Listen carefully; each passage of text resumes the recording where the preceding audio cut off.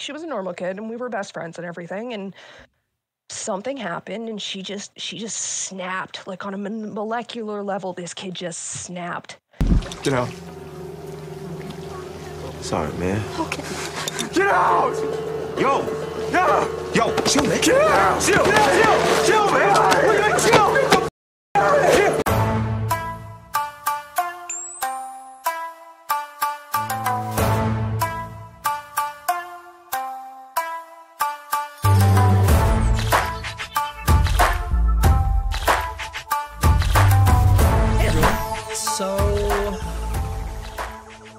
The last time that we discussed this particular content creator, we discussed her in the context of her takes about politics, which were not good. In fact, this is a regular thing that she tries to dip her toes into and fails. What I wanted to do, and this is something Zizi and I have discussed, is that we want to kind of give some caveats beforehand, and then we will get into a little bit of our history with her, and then we'll get into some of the other allegations that have been made against Lily.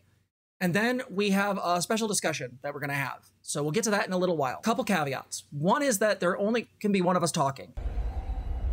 There can be only one. As such, that means that if I am speaking, this is something that we've actually discussed and that both of us are on the same page on. Make sense? If we are trying to discuss something, we try to make sure we're consistent and cohesive. If you're new to the channel, and we have 360 people here, so God knows some of you are, understand that even though I tend to do a lot of the talking because it's my job, I'm a therapist by trade, and as such, I do a lot of talking, we are of consensus on this. We are having the same takes. If we don't, you will hear about it, because it happens rarely. Otherwise, just assume we both have the same take. Other caveats is we want to talk about trigger warnings. So trigger warnings today are going to be for CSA, transphobia, grooming, and a whole host of other things that are not fun. A lot of sexually inappropriate material, but mostly in the background. Not that we're going to be going into that stuff super hard, but that will be in like the backdrop. If this really is not your jam, if this is really negatively impacting your psyche, GTFO, come to the video later or watch it in segments. Like, just don't do this all at once. Okay? Please do self-care. We do have some good videos for self-care. We have the container meditation on the channel and also square breathing. To start off with, let's talk about our history. How we came across Lily was, originally I was a viewer of Lily's. I am your #1 fan! I had found her early into my transition, or before my transition, with the intention of trying to find various trans content creators because I wanted people to listen to, because this was the direction I was going. One of the reasons I liked Lily so much at the time was that Lily was very aggressive and very direct about the way she handled things. There are a lot of takes that Lily has that I agree with, and there are a lot of things that, at the time, I really appreciated about her. Where things started to fall off is she put out a video about ContraPoints, and this was about the time I started disconnecting from a lot of her content. And this was because not only was I transitioning and starting to have to come to some terms with some things about myself already, but on top of it, it really was an issue of her ContraPoints video was garbage. It was filled with lies, misinformation, half-truths. We've covered ContraPoints a number of times on here. I will cover her again if I have to. But the reality is a lot of the claims against her, including the idea that she's MB-phobic or that she did any of this negative stuff, almost all of it is bunk. The only thing you can really nail her on is for not doing enough research on Buck Angel, and honestly, I don't even care about that. I just don't. There was no real harm done in these circumstances. People just sort of manufactured harm. In fact, that situation is what originally led to our first discussions of both the puritanical progressive, which you can find on this channel. You also can look up things such as the offense versus harm list, which is also on this channel. When I started the channel originally, the channel was called Trans Girl Therapist. And the reason was Zizi was dealing with very severe migraines. And I had always intended Zizi to join. I just needed a name. And it was the one that came to mind at the time, and it sounded poppy. Or no pun intended. I think you only like streamed like 3 times without me. And Yeah, no, it was really... It was real short. I had an interaction with Lily online where Lily got salty and blocked me on Twitter, and I ended up doing a video about it, talking about why I thought that she needed to work on kind of not being such a... This was a very simple thing. I was very nice about it. Did it very, big therapist speak, all that good stuff. That didn't react well. She didn't like that. Not one bit. And then shortly after my video came out, a video came out from Levy Named Bird, who is I think was or is the editor for Essence of Thought. And essentially, a levy named Bird decided to at me on Twitter saying that I had not listened to the victims and didn't cover Lily properly and all that, to which then I corrected him, I believe it's him, that his video had come out 3 days after mine and I couldn't have known these allegations without being psychic. He then backpedaled and acted like an asshat, saying I was still doing something or other, and we ended up mutually blocking one another. Why this matters to you is that woke scolds think alike. Short version. Puritanical progressives all think alike. This is how they all behave. They make claims and then they backpedal when you push back on the claim. So we ended up doing a video on that, said we need to talk. That was the name of the video where we talked about a levy named Bird. And all of a sudden, Lily put out a giant post on her Tumblr that was aimed at me and had ignored my partner. And so we went over that list on stream long ago in a galaxy far, far fucking away. And we're going to look at just the last bit of that. I don't know. Apologize to your audience for your shit behavior. Maybe teach them something different than just lash out and rage is okay. No, seriously, it's not abuse, guys. Seriously. Sorry. Or you can do this. And this is the one I think you'll probably choose. You'll either make another post on Tumblr that'll be just as grammatically nonsensical and also meaningless, and I will damn sure go after that one too. Or you'll make a glass of water about me. I really hope it's this one. This one excites me.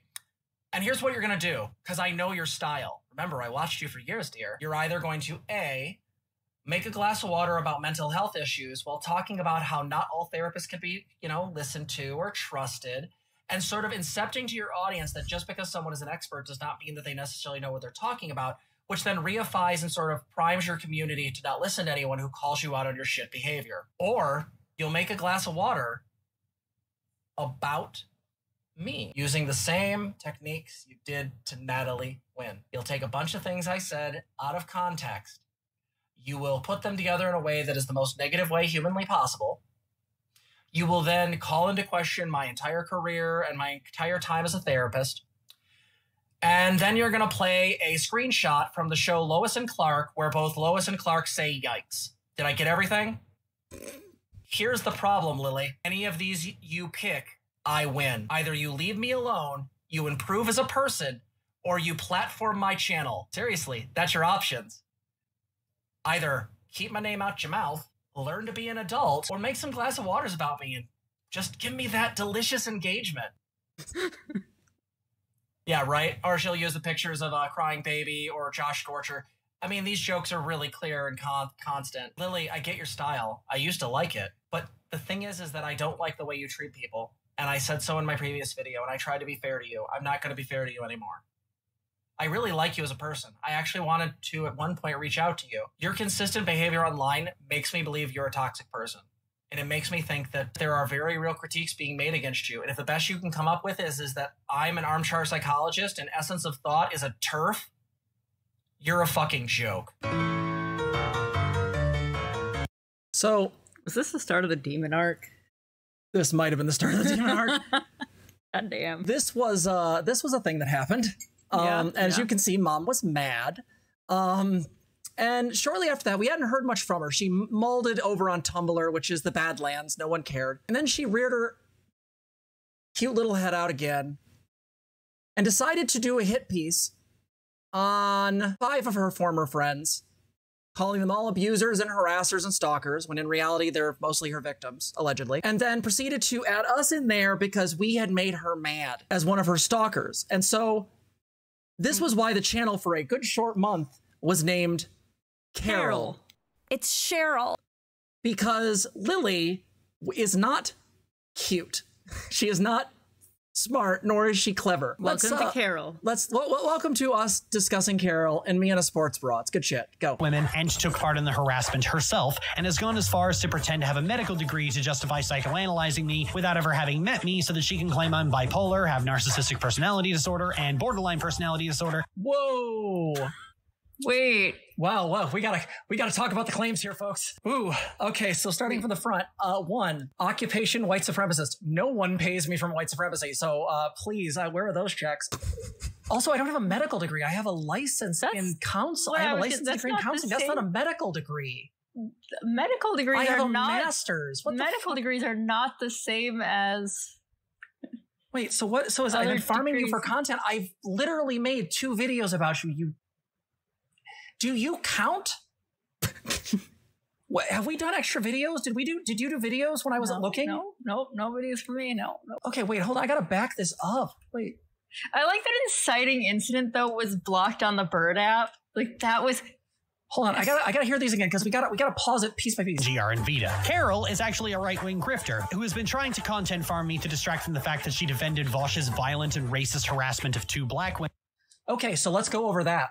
We totally defended Vosh in both of these cases. Yep, absolutely. In the case of Professor Flowers demonstrably was basically a genocide enthusiast. I'm sorry, I find her rhetoric really disturbing and bothersome. I know previously I've tried to be more balanced about her, but as time has gone on, nothing has been favorable towards her. Pia basically said that marginalized people have the right to do everything up to and including just wiping groups off the map, including ethnic cleansing, cultural genocide, things like that. I watched that entire debate. I've watched it twice because I wanted to make sure I didn't get it. I have no love towards Professor Flowers. None. No. And Vosh never brought any harassment towards her. There is still yet to be any proof of this. Still true. If you talk to White Nervosa, you talk to Tempest, all of these harassments you guys claim that Vosh's community does, no one has ever brought forth receipts. There are people giving you comments and critiques, but there has not been actually any real harm. You need to actually demonstrate that. If these people are so bad, where are the screenshots? Wouldn't there be screenshots from members of the community if you were being dogpiled in DMs and things like that? Right. Yeah, this literally goes to the non-compete stuff too. As far as, do you want to talk about Professor Flowers at all, or do you want me to go on to Cat Black? I was just saying we're both of the same mind on that one. Oh yeah, no, we were both listening to that and horrified by it. Cat Black, I've not been a particular fan of. I like her work. I didn't like True Tea. I thought it was boring as shit. And let me be super clear. Beautiful woman, very intelligent on kink. She broke consent and engaged in online abuse towards Vosh by bringing up specifically that she had sexted with him and spoke negatively about his dick. Like, if the roles were reversed and he was talking about a trans woman's genitalia, the internet would have lost their collective minds. But because she has more intersection points, all of a sudden, somehow she wins the math. I don't know. This again, the idea that I'm a right-wing grifter, I make most of my money through my job. You guys only end up paying us probably upwards of like $200 to $300 a month, maybe. Who am I grifting? Women and took part in the harassment herself and has gone as far as to pretend to have a medical degree to justify psychoanalyzing me without ever having met me so that she can claim I'm bipolar. Never psychoanalyzed her. Citation needed. Do you remember any time that I ever tried to espouse any idea of what the hell's going on inside Lily's head? Oh, absolutely not. Let me tell you how many times a week we go, not your therapist. Yeah. I mean, like, this is in 2 minutes in and she's already just making things up. I actually invite everyone to go watch all 2.5 videos of her. The original one where I gave her very light slap on the hand critique. The one where we talk about Levy and Levy's freaking out about the Essence of Thought video. And the one where we went over specifically her bullshit claims that were bullshit then. I still maintain, though this has been told to me now that this is different, that, if her fans knew where I lived and could actually find my real name, I could actually deal with very real problems. Would they get my license taken away? Probably not. Does that mean that, like, it could still cause me headache and I have to go in to see licensure and things like that? Absolutely. Because none of these people are my fucking clients. So they really can't say shit. The only people that can really talk shit about me and say that I've done anything negative would be that, unless you can prove that I broke our code of ethics. And I actually went over stream with that and pointed out that I never did. Right? Yeah. No, all this happened.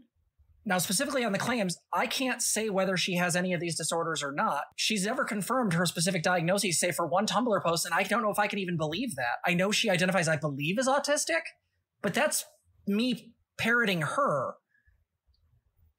So as you can see, Lily lost the plot. Everyone else in this video, she was so mad at us, and I think by us I mean me, the collective Carol, that she then made everybody else in this video was everyone from Sega Sister to WitchyLizzy, Patchwork Heart. Yeah, she just went hard against all these people, and every claim against them is just as dumb, just as stupid, just is absolutely nonsensical. So then we were like, guess what? We're not going to do another Lily video. We did one year, we won another year. We're not going to do another Lily video. And then Christmas came early. Yeah, right. And then she did a video about politics as fandom. Yeah. And my editor tells me, or my mod tells me that this is at, she brings us up briefly at 43. See, this one always disappointed me because I was like, Lily, couldn't you have done more for us?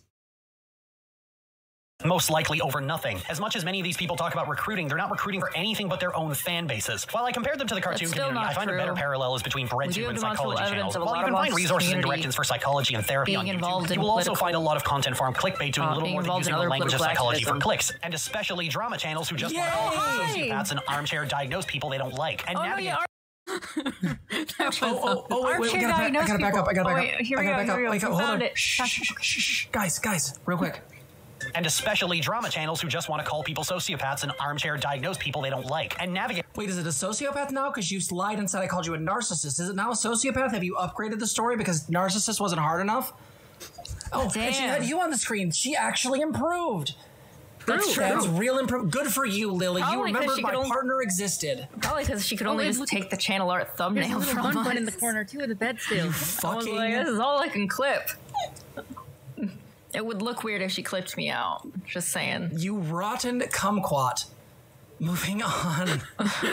Getting that and knowing who is real and who is a fucking charlatan or just a novelty product is important. BreadTube has. So, as you can see, we have a sordid history. With Lily. Oh, yeah. Wasn't that a nice trip through memory lane? But you have to understand that Lily has done more than that. For one, it's been very clear that Lily has engaged in some level of things like sock puppet accounts. She's engaged in places where she's literally changed her own TV tropes page, at least allegedly. They kicked her off of there for that reason. She's allegedly, according to Kiwi farmers, been on Kiwi farms, basically, I guess, looking to see what they say about her. It's usually not anything good. Then, from there, a large swath of videos came out.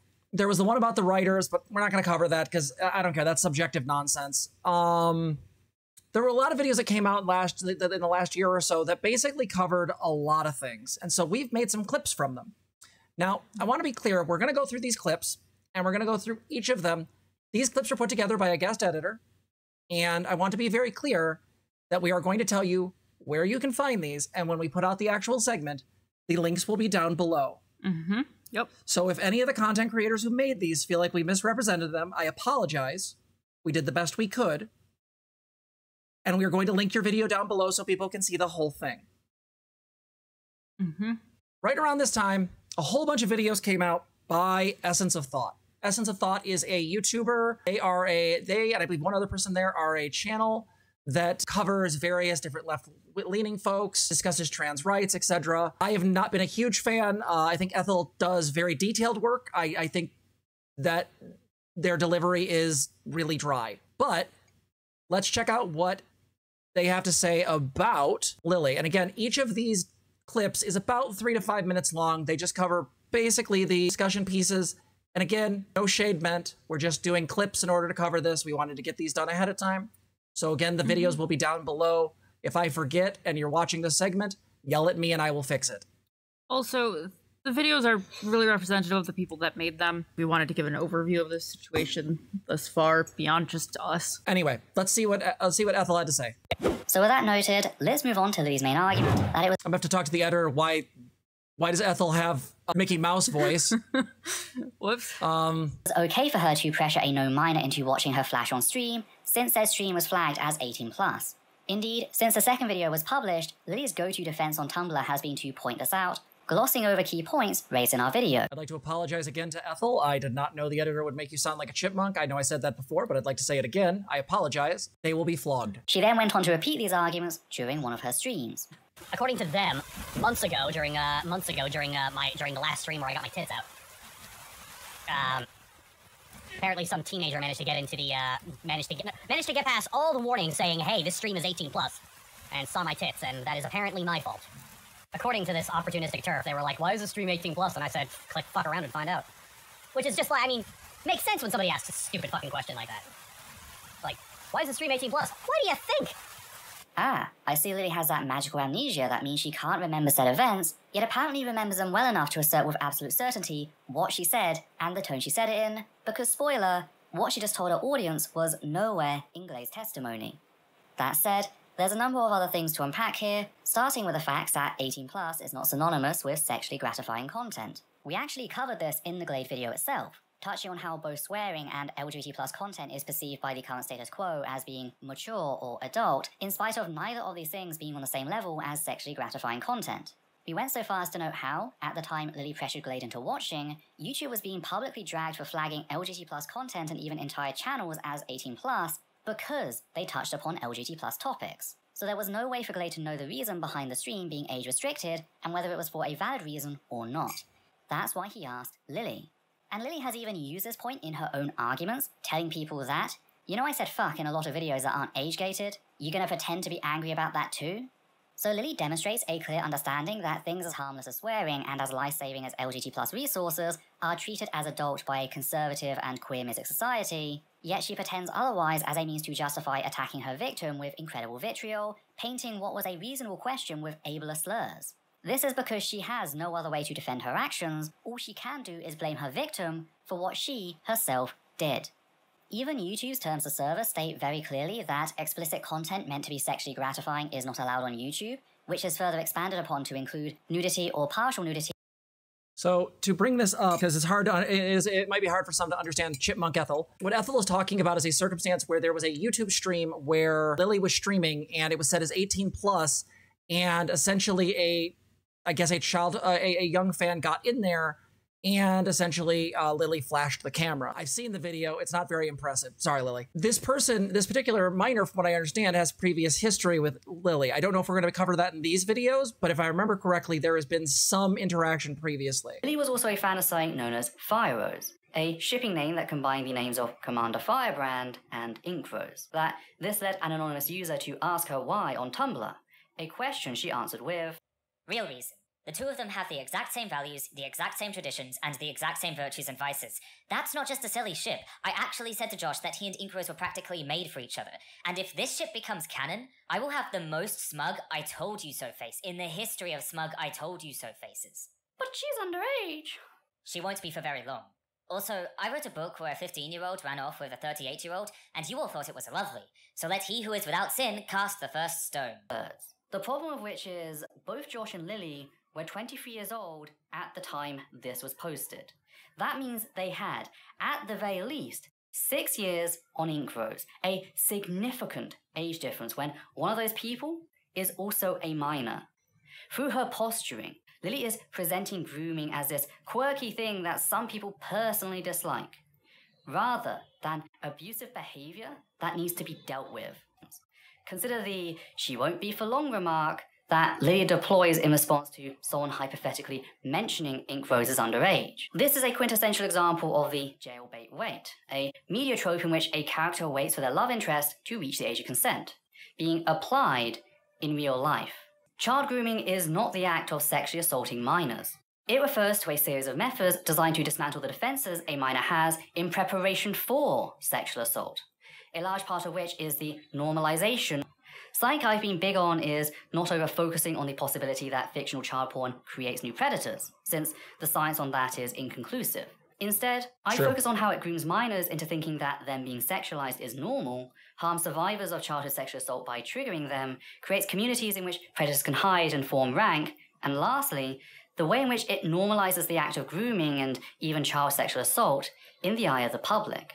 And it's that last one we're seeing here. Lily is very consciously using her own child rape fanfics to normalize the real-life act of grooming in her audience's mind. Lastly, we come to her satirical quip about Josh and Ink being endangered animals who need to be bred in order to survive. She is not simply talking about a romantic relationship, she is talking about sex. That's why Lily follows us up with the fact that Ink Rose is underage in her serious answer. This post is Lily not only normalizing grooming, but statutory rape as well. And it's at that point that Lily came along and argued that Fire Rose should be more than fiction, that Josh and Ink... So the thing I wanted to bring up here is just that I, for the most part, agree with Ethel here. I do think that some of the conclusions that they come to insofar as like the normalization of certain types of things, I think that's a very complicated discussion. I think that genuinely speaking, fiction and that is a much more complicated topic, and we've talked about that on the channel before. We've talked a number about normalization and how generally it needs a much, much larger group of people to do something than just a singular person. Well, too clever by half. Making a joke about someone turning 18 is grooming. Well, no, but talking about shipping two people and how they'll be 18 soon and how you're sort of aiming them in that direction is a type of grooming. It's not just the joke, it's the joke connected with everything else. Another one of Lily Orchard's victims is ready to have their testimony heard.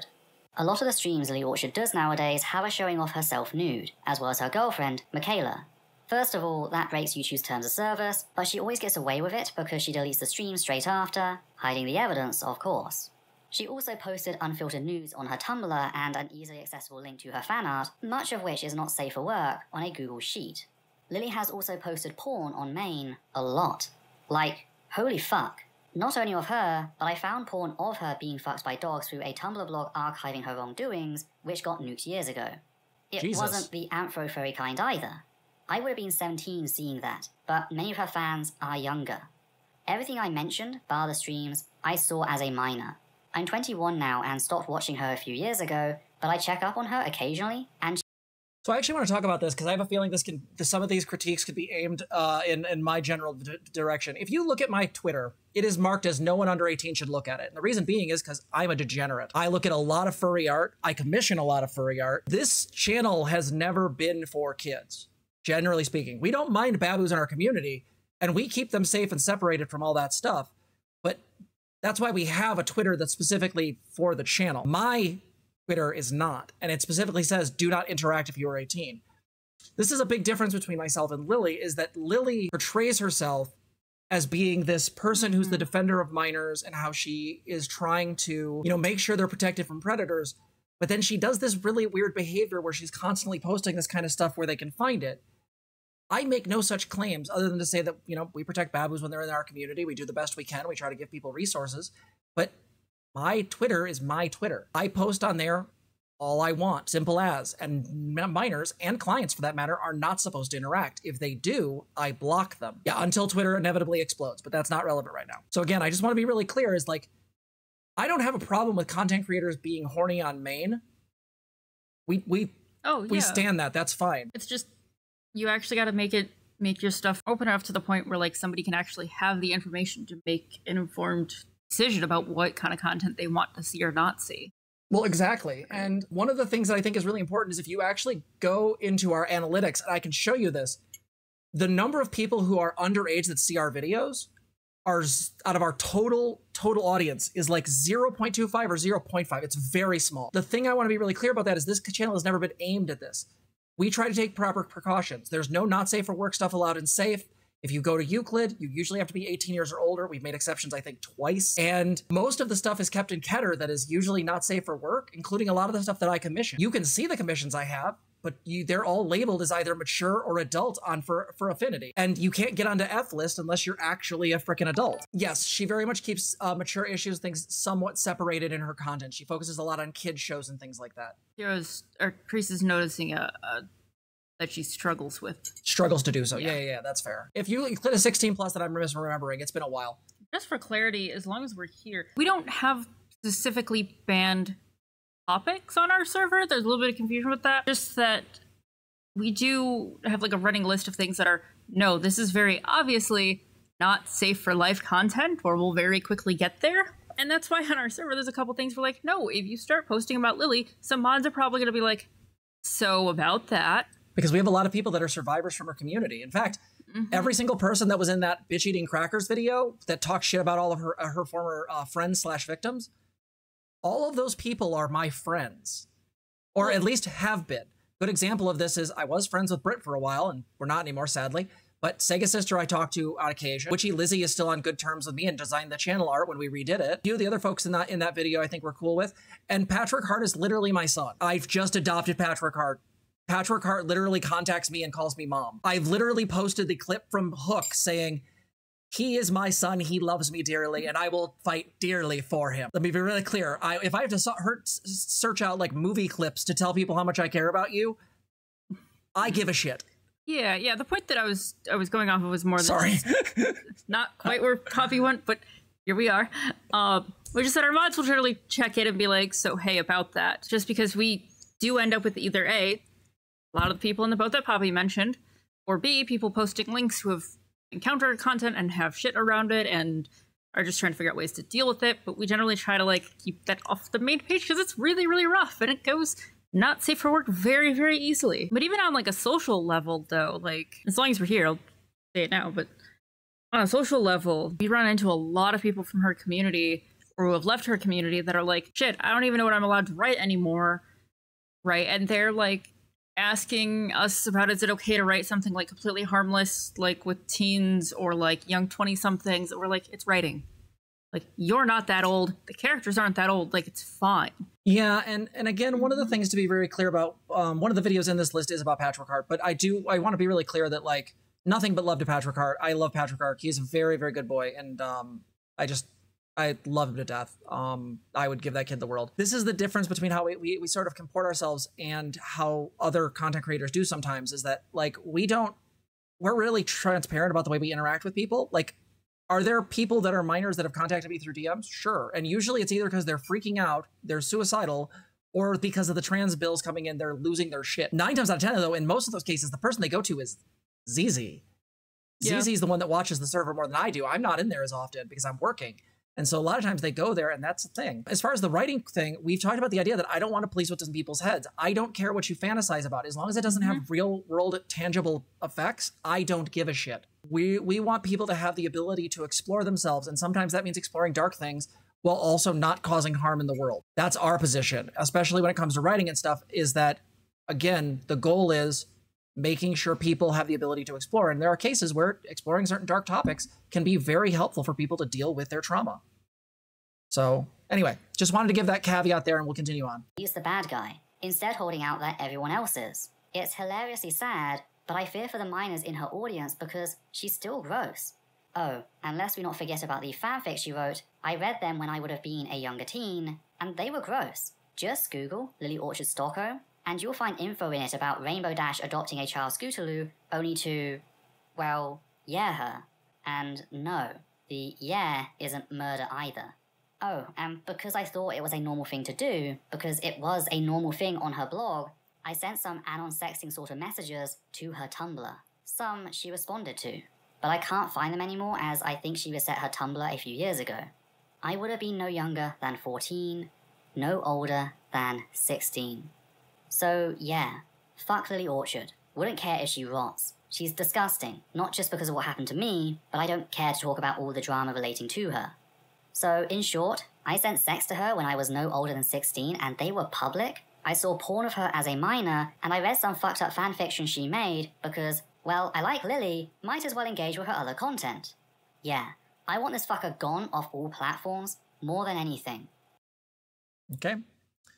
That pretty much covers that one. Moving on. With that noted, let's start with a recap of what Stockholm is in order to understand why it's so important. Stockholm is a series of fanfics written by Lily Orchard and Nintendo Gal 55, consisting of Stockholm, the first fanfic, followed by Valentine's Day, Twicentia, Limits, both parts 1 and 2, The Razzle Dazzle, The Dash Family, The Littlest Dazzle, and lastly, Illicit Disco, all of which were published during 2014 and 2015. The series is a mashup of Lily's other writing project, Tale of the Valkyrie, and Hasbro's My Little Pony Friendship is Magic, with many of its characters taken from the MLP show.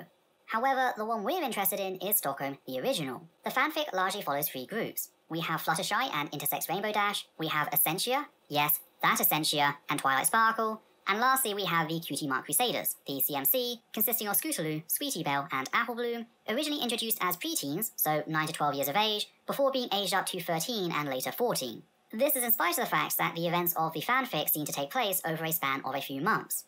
This will become important later. The fanfic follows Shy and Dash as Shy leaves her current relationship to be with Dash, Essentia and Twilight as they try for a child in spite of Twilight being incredibly abusive. It's actually really interesting because I don't think I've ever seen that particular Ethel puppet.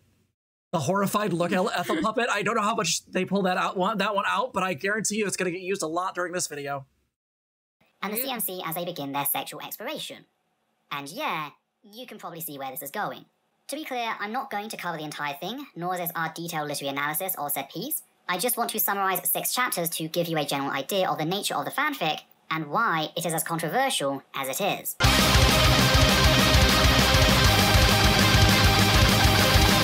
Chapter 7, Dateless When We Turn 16. It's molesting time! Has Apple Bloom and Sweetie Belle talk about having sex around Dash, who offers them her bed as she and Fly leave the house. We then get an extremely graphic description of the girls, who, reminder, are 14, having sex. Sweetie Belle then tells Apple Bloom that she gets aroused when she sees her sister naked, because of course, this wouldn't be a Lily Orchard piece without incest. When Dash and Fly return, Dash realizes she's recorded the pair having sex, so due to fears of being imprisoned, formats the drive. That's when Sweetie Belle comes down and hugs Dash, only to be prodded by Dash's erection. Lily has Sweetie Belle apologize to Dash, Dash talks about how lesbians don't tend to like women with penises, and Sweetie Belle tells Dash to give her and Apple Bloom a call if Dash is still dateless when the pair turns 16. Chapter 7 ends with Dash discovering Sweetie Belle's underwear along with an accompanying note written by her, offering said underwear as a token of appreciation. Which that is not how you open tokens of appreciation. Chapter 14, What I Call Double Dash, has the CMC board trying to figure out what they should do, and since this is a Lily Orchard fanfic, the solution involves the 3 of them going back to their hideout, forming a polycule, and having a threesome. They then head over to Dash's house and tell her about what happened. What is this, trans Twitter? Lily has what the Dash fuck? make a joke about drugging the 3 of them. Scootaloo discovers that Dash is into sex and goes on to laud her as the ultimate lesbian fantasy, as Dash lets the 3 know that they're welcome in her house anytime. Oh my god. Sweetie Belle then tells the other CMC members to leave their underwear behind as a token for Dash, only to let slip that Dash fantasizes about raping them. This results in both Apple Bloom and Scootaloo feeling uncomfortable, particularly Scootaloo, who is currently in the process of being adopted by Dash, yet Sweetie Belle calms them down. Dash then graphically fantasizes about raping Scootaloo, whilst having Shy join in, with Scootaloo calling Shy her mummy. Chapter 20, Sweetheart, Come Down Here, is the chapter in which Lily writes Sweetie Belle to be the one making a move on Dash, leading Dash to reach for emergency pills that apparently turn off a person's sex drive. I read manga, and manga isn't this bad most of the time. I'm so glad we didn't which, go through this ourselves. Speaks for itself. Yet it's chapter 21, psychic One to damage. Talk, that really takes things a step further in how fucked up this entire thing is. After Scootaloo tells the CMC about what happened, not only do they brush off what was done to her as a non-issue, but Apple Bloom and Sweetie Belle proceed to pressure Scootaloo into having sex with them to make up for her almost cheating on them. Because she was molested. I think I said it best in my notes when I wrote, fucking shoot me. Though, not to worry, Okay, Scootaloo isn't the that is the only time you've ever done a joke that made me telling laugh. Shy that it's Well her fault done. for leaving, and It Sweetie might have Belle been the being made to wear squirrel voice. trousers to stop her from tempting Dash. Notice the displacement of blame going on? It's not very subtle. Shy and the CMC then turn up at Dash's house to discover that, out of nowhere, Dash and Essentia are having a brawl, a fact that will also become relevant later. All right, we're gonna give people a yellow light on that one. People need a moment. Take a minute, breathe. Breathe. I know that stuff is rough. Take a minute. Rough on us too. Not a fan. I know that was a lot to take in. Breathe, everybody. Take a breath. Now, a couple things to bring up in that. One is, what the fuck? 2, one of the things that at least we make claims about is that, again, I think that there are certain kinks that people can do as long as everyone is consenting adults. This writing is fucked because it is specifically not talking about any kind of like, this is talking specifically about essentially like Lolita levels of grooming, essentially MLP characters, something. There's a difference between writing something and then also releasing it as a large-scale content creator.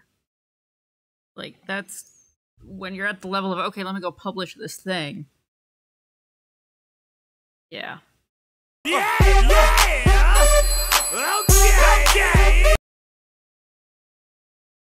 And we get into some of the weird questions with how people interact with it. Well, and one thing I want to be really clear about, and this is going to be a thing for later, is when we have a discussion later, this will come up again because there is some connections to be made to this based on some of the information we've come across.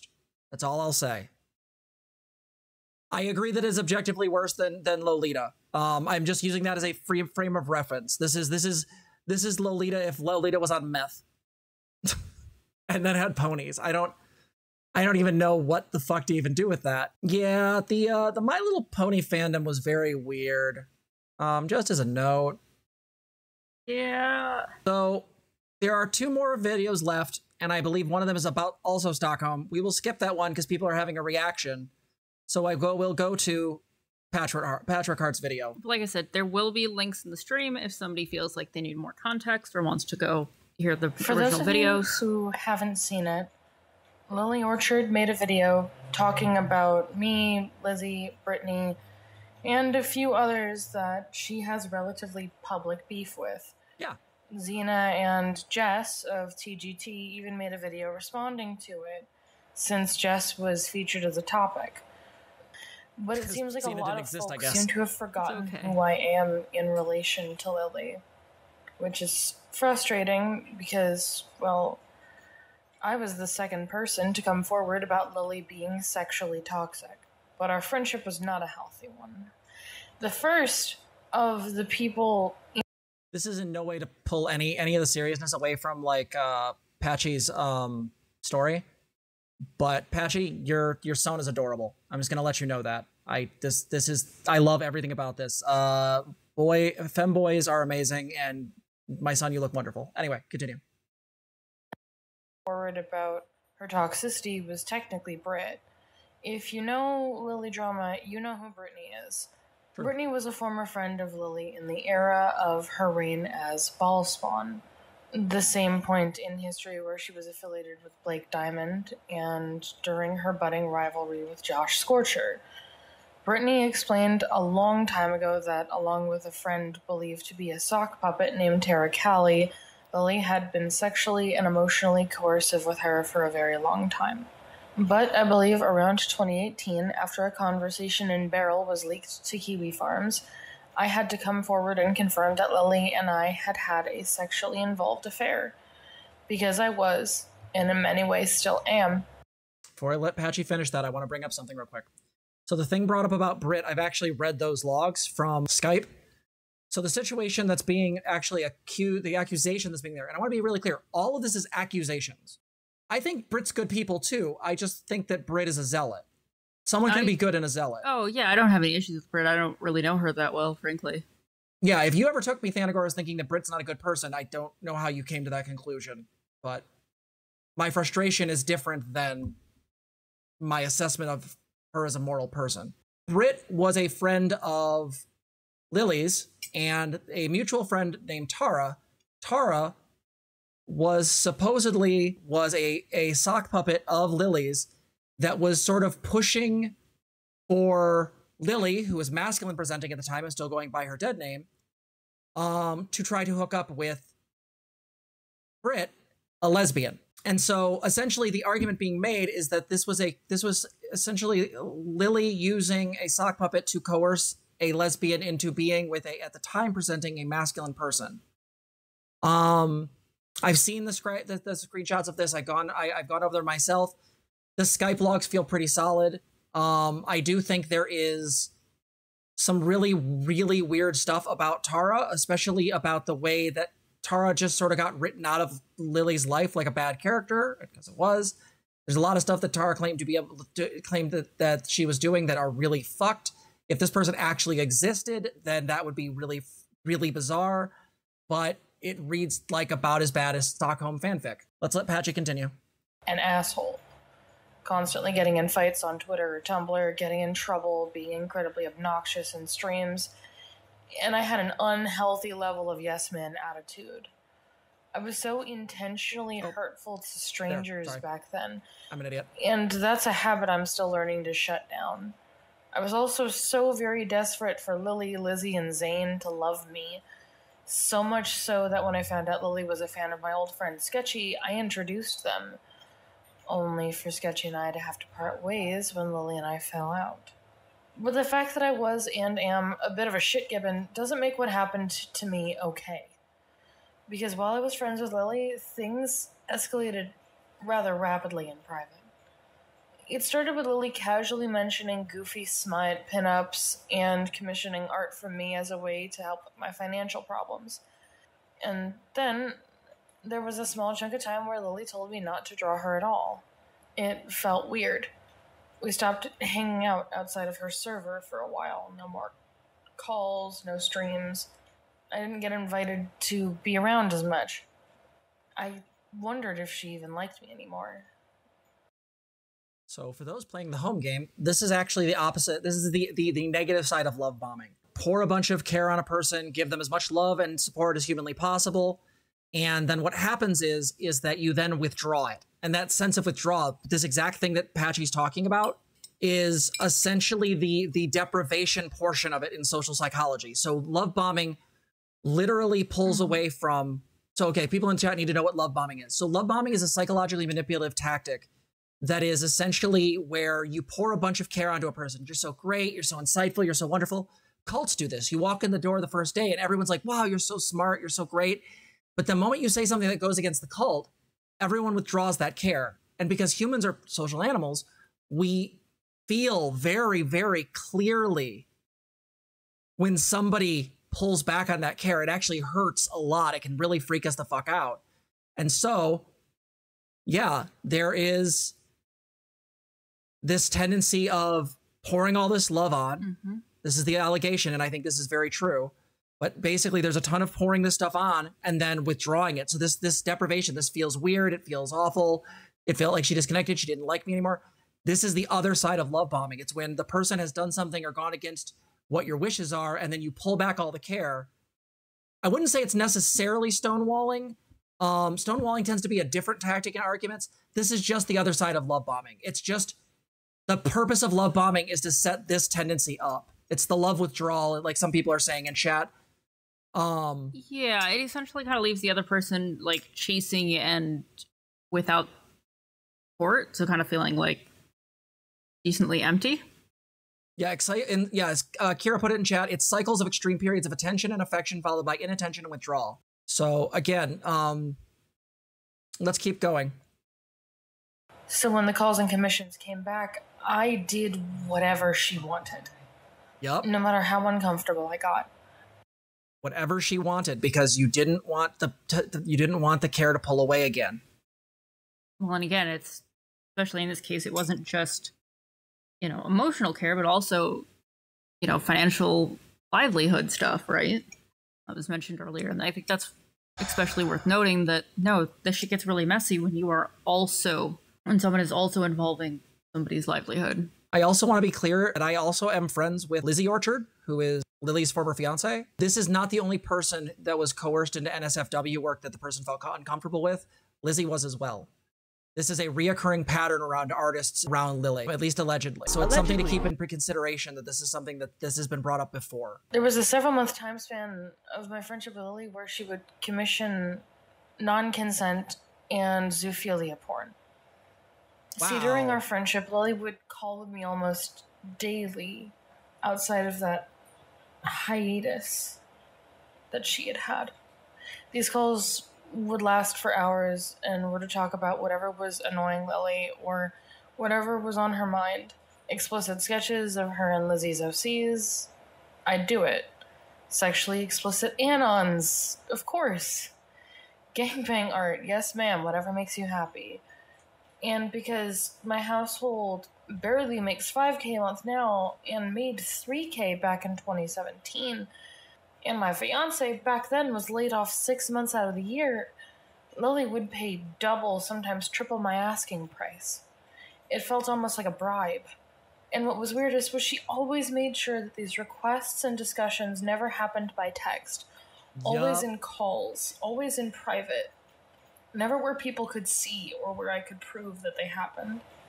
The only witnesses were ever really Jesse or me. But I was doing things wrong. I was doing a lot of things wrong because Lizzie didn't know about any of it. I felt like I was helping Lily cheat on her. And my partner, Jessamine, knew about all of it and encouraged me to stop believing that what was happening between me and Lily was unhealthy. And she was right. Jessie and I already had a talk about a year or so ago about everything in earnest. And though she has told me that she doesn't see me as a bad person and she doesn't resent me, my wife did feel as if what happened between Lily and I was in fact infidelity. On both ends. That I had cheated on my wife. I'm just going to say here, I'm obviously not in their relationship. I can't make those claims. Social manipulation is absolutely a thing. And being that this was coercive, the idea that this was on both ends,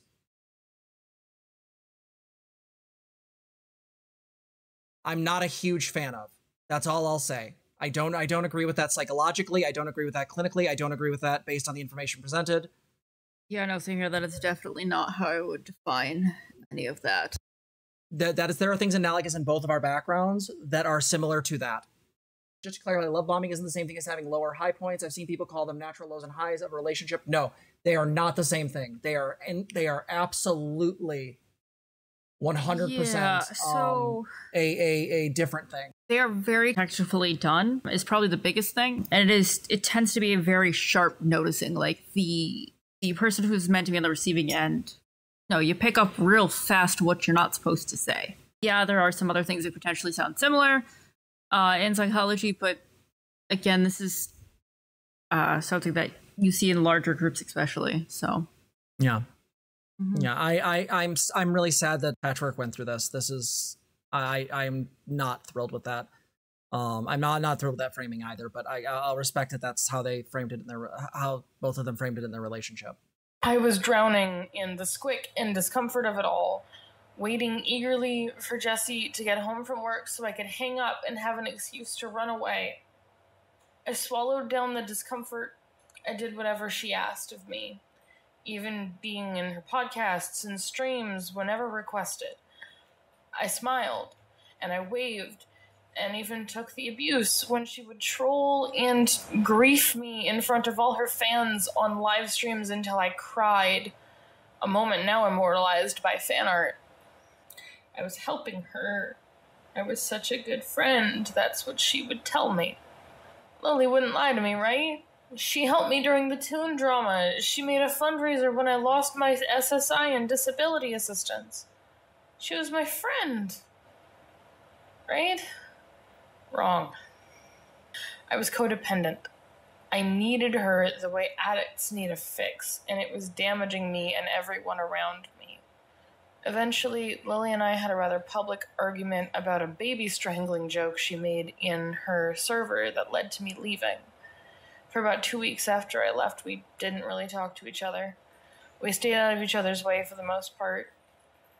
I decided to take care of my feud with Josh Scorcher in private, since the war of attrition we had been engaging in was getting neither of us anywhere good. We came to a calm, comfortable conclusion. Both of us apologized, and we parted ways.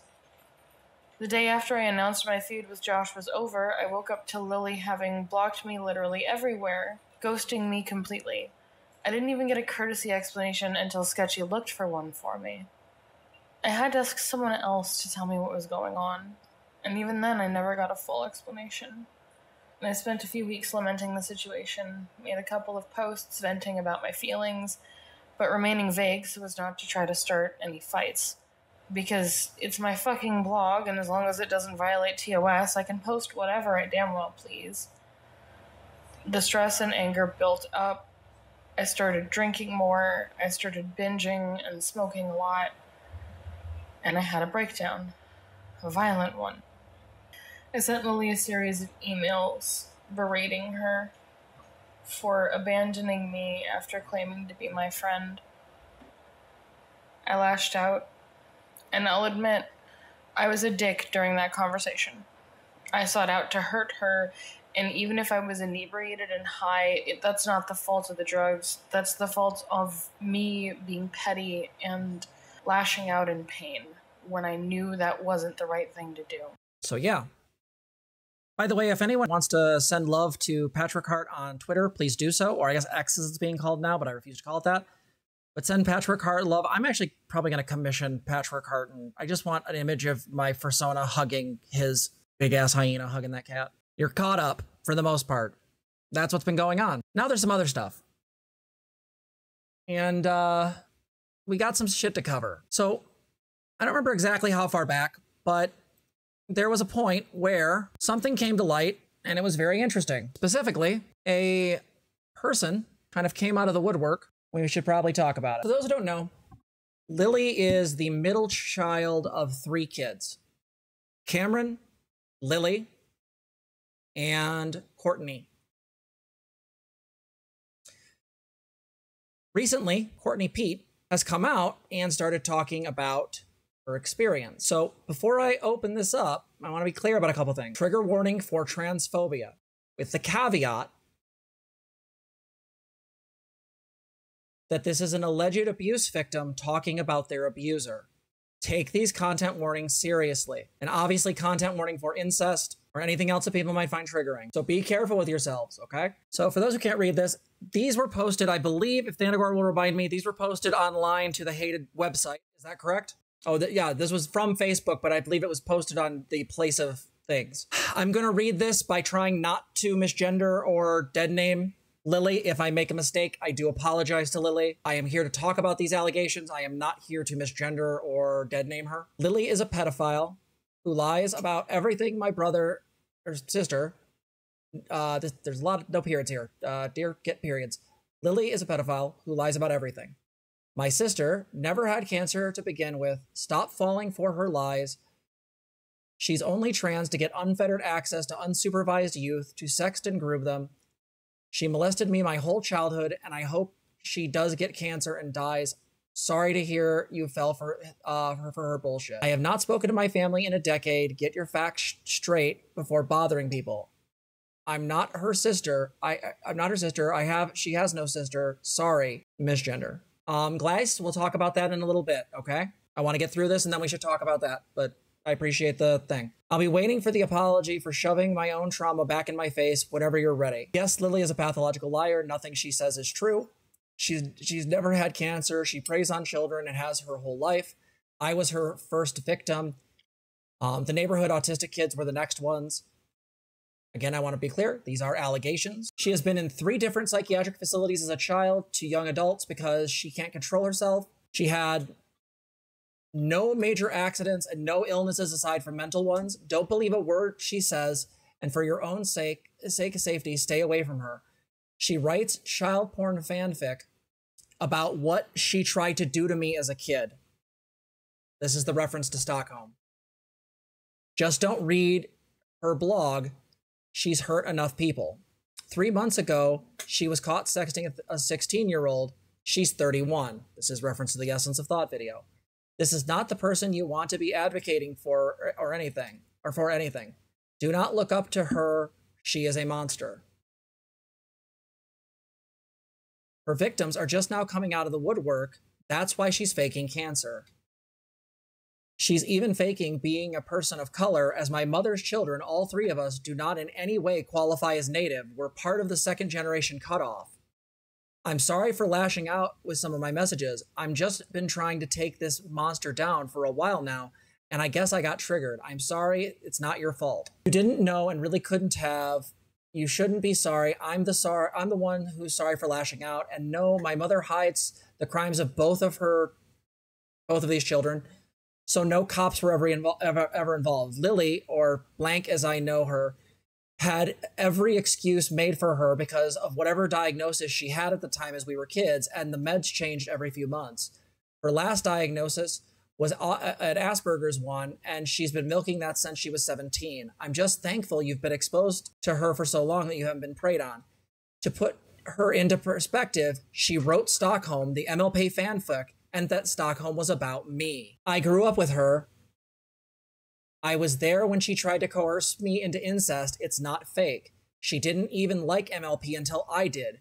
Used to tell me I was exactly like Meg from Family Guy, then write porn about her. I assume this is a question of how old, 16? Let me put it to you this way. I had created a list when I was young of worrying behaviors that made me afraid of this person and gave them to my father, who took them to her psychiatrist because Lily, whatever you want to call them, had been in therapy since they were 7, and her psychiatrist, after seeing the note and the list of worrying behaviors, told my father under no circumstances that I was to be left alone with this person because they were a danger to me, because she was sneaking into my room, stealing my underwear, and molesting me in my sleep.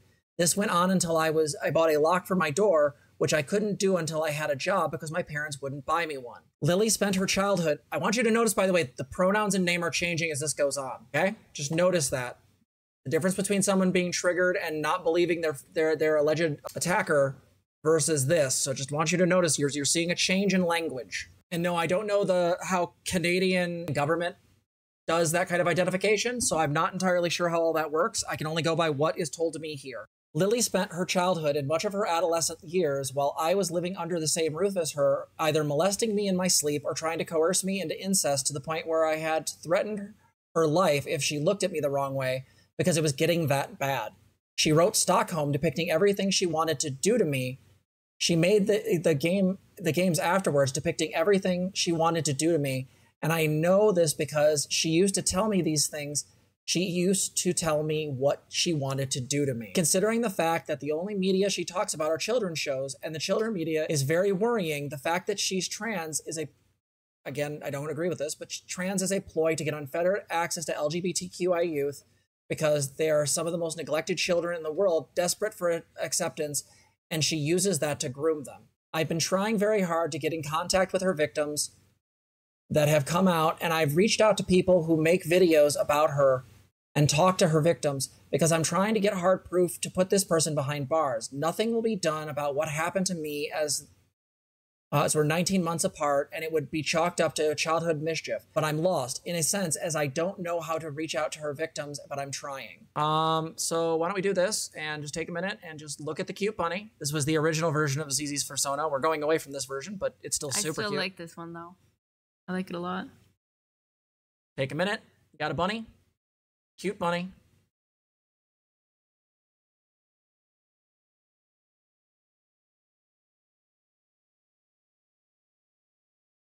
Oops, all lewd bunnies. Twisty, it's your favorite. You totally got to come out now. Yeah, we went down to like 387 for a minute there, like from 400. So like, yeah, I know this stuff is rough, guys, and I guess just trying to make sure you're aware of like how difficult this stuff is, because this is sort of us trying to be as cohesive as possible, and we're not done yet. Not even close. Which probably get through these quickly. Yeah, I'm trying to, but they take time to read. I also want to make sure we're being careful with people when they call yellows. Yeah, I was doing a thing, Patchy. Patchy, by the way, Zizi and I want to commission art from you. I would like a picture of my persona hugging your cat Sona. Tell me how much that is and how do I make it happen. And then I'll get one of both. I'll get one of me just hugging you, and then I'll get one of both me and Zizi's Sona when it's done hugging you. I want to throw money at you because you're my son and I love you. Aww. Ongoing. Yep, her victims are coming out now that she has cancer. Convenient. And again, words of a pathological liar. She used to break blood vessels in her face to claim our dad punched her. Cancer is not out of her forte. If you knew anything about my childhood and family, you wouldn't believe a word of it, but it's all true. To put it bluntly, my mother's oldest son sexually assaulted me for years, and he shared a room with Lily, whatever you want to call them. So I wouldn't put it past my abuser to have also abused her. I don't forgive or care, but she was probably molested as a kid too. She was probably sexually assaulted by her older brother too. Oh wow, Pluvius, thank you so much for the 9 tier 1 subs. We come from a very messed up family, and that kid falls right in line. And she took off from the trailer park at 17 and never looked back. So these are some more of the conversation pieces. 1 second. And that's one piece. You cannot call yourself a person of color if you are part of a second-generation cutoff. My mother does not have native status, not as long as I've known her. She only qualifies as 6'2" status, and that's only if her father actually had status. My father is full-bred Newfoundlander. 6'2" status, no status equals no status children. All of my mother's children are Irish, British, Nordic, non-status white kids, despite what she wants to be true. Jodine E. Pete, i.e. their mother, so your PDF file trans daughter, I'm going to leave out the other words here, they are transphobic, but I'll leave them out. Lily is faking cancer. Still have a good relationship with her? Again, this is transphobic rhetoric. So my PDF file trans, that should be sister, is now faking cancer. Hope you get real cancer, bitch. Hashtag siblings too. Whatever parent needs to know about sibling sexual abuse and trauma. April 15th, 2023. So that's that. And then let me see if I have anything else. Oh, and this was posted online. Here is Courtney. She's a cutie. Mm-hmm. So Courtney kind of did some stuff that wasn't great. The transphobia wasn't wonderful, but this is new information and does kind of support the stuff that happened to Patchwork, the stuff that happened to Lizzie, the stuff that happened that's been alleged by all of these people. The reason why we had you go through and see those chipmunked videos of Essence of Thought, again, apologies, Ethel, don't at me, is that the reality is that we need you guys to understand that this is the ongoing discussion around Lily.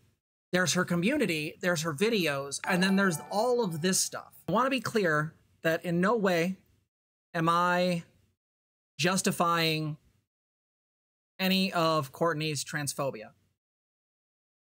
But I will also say that I have had several conversations, as has Zena, with Courtney, and I don't think Courtney's a transphobe. In fact, these days, after several conversations with yours truly, these days, Courtney is going by, I believe pansexual and agender.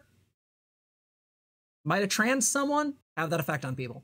Anywho, so having these conversations, we learned a lot of stuff that was really interesting. We also made a new friend, and we'd like you to meet them. Yeah. So what we'd like to do is introduce Courtney Orchard. Hey, love, you are live.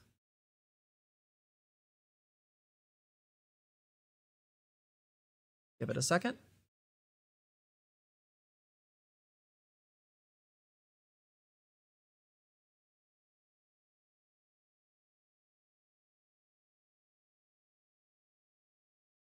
I said, now we're in the right one. Is that better? Oh, that's so fucking good. All right, so let's get started. So take a breath. We got to get back to serious stuff soon. All right. Yes, unfortunately. Lily, we know you're watching, by the way. I hope you're molding. Anyway. Hey, big sis. It's been a while. We're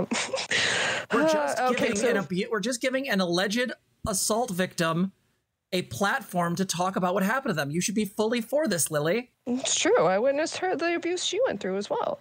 But you had asked me. So you had asked me. Yeah, I said, where do you want to start? Like, what do you feels important? Because you covered a lot in those Facebook messages, but I guess where do you want to start? Well, probably on the native thing.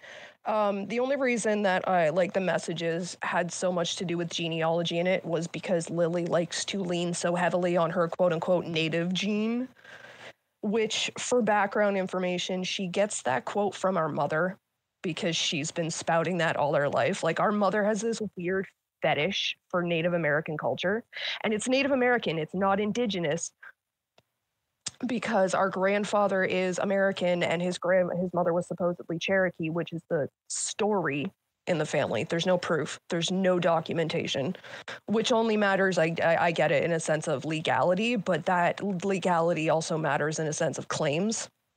Like, it's easier to get accepted by the nation if you already have legal status. That goes for Canada and the States. But so Hank was American, so the only indigenous or whatever that's in our family is American. So it's Native American. It's not even indigenous Canadian.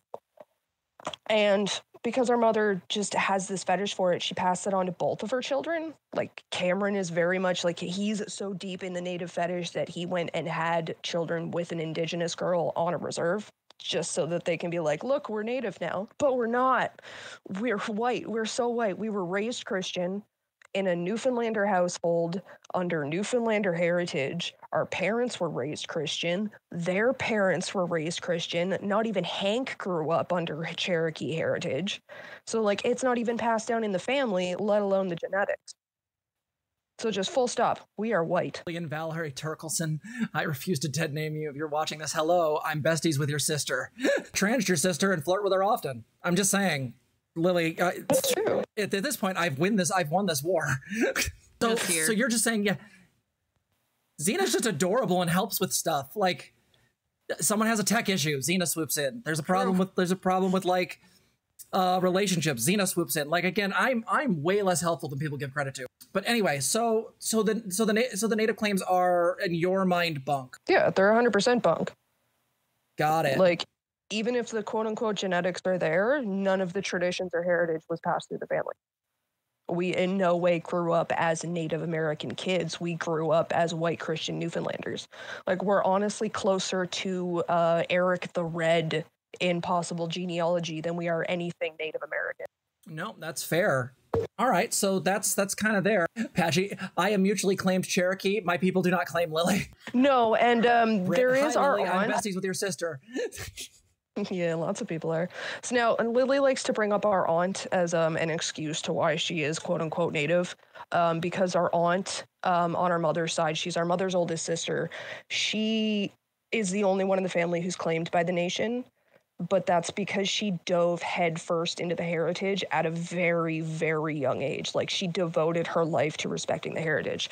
She has furs gifted to her by chiefs. She has eagle feathers and headdresses gifted to her by chiefs. She was an advocate for Native and Indigenous populations for a long time. Like, she's claimed by the nation because she respects and follows the traditions and always has. And Lily likes to use that as her gateway. Oh, my two-spirit aunt, which I'm not sure how she identifies, so I can't say if she's two-spirit or not, but she is claimed by the nation. And she's the only one in the family who is. No, fair enough. Okay, so that's... She's also a lesbian, so she's in the LGBTQ club as well. Sweet. That's cool. Based aunt. As far as... So that's the Native claims. So I guess, like, we had a pretty sizable conversation with you about... I guess, like... a pretty... The whole family history. Yeah, well, we have up on screen right now. I have the whole family history from age 7 onward. And I guess, like, as far as, you know, the different things we're dealing with here, you know, where do we want to start from as far as the rest of the family stuff? We'd probably have to start with Cameron, because that's kind of the antithesis for a lot of it. Because there was the stuff that deals with Cameron, and then there was everything that kind of spiraled after that.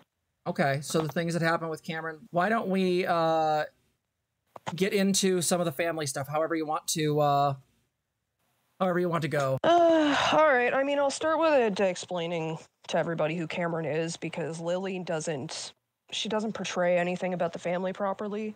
Cameron is my mother's oldest son. She's not mine and Lily's father's son. Okay, so Cameron is our half-brother, but he's the oldest child.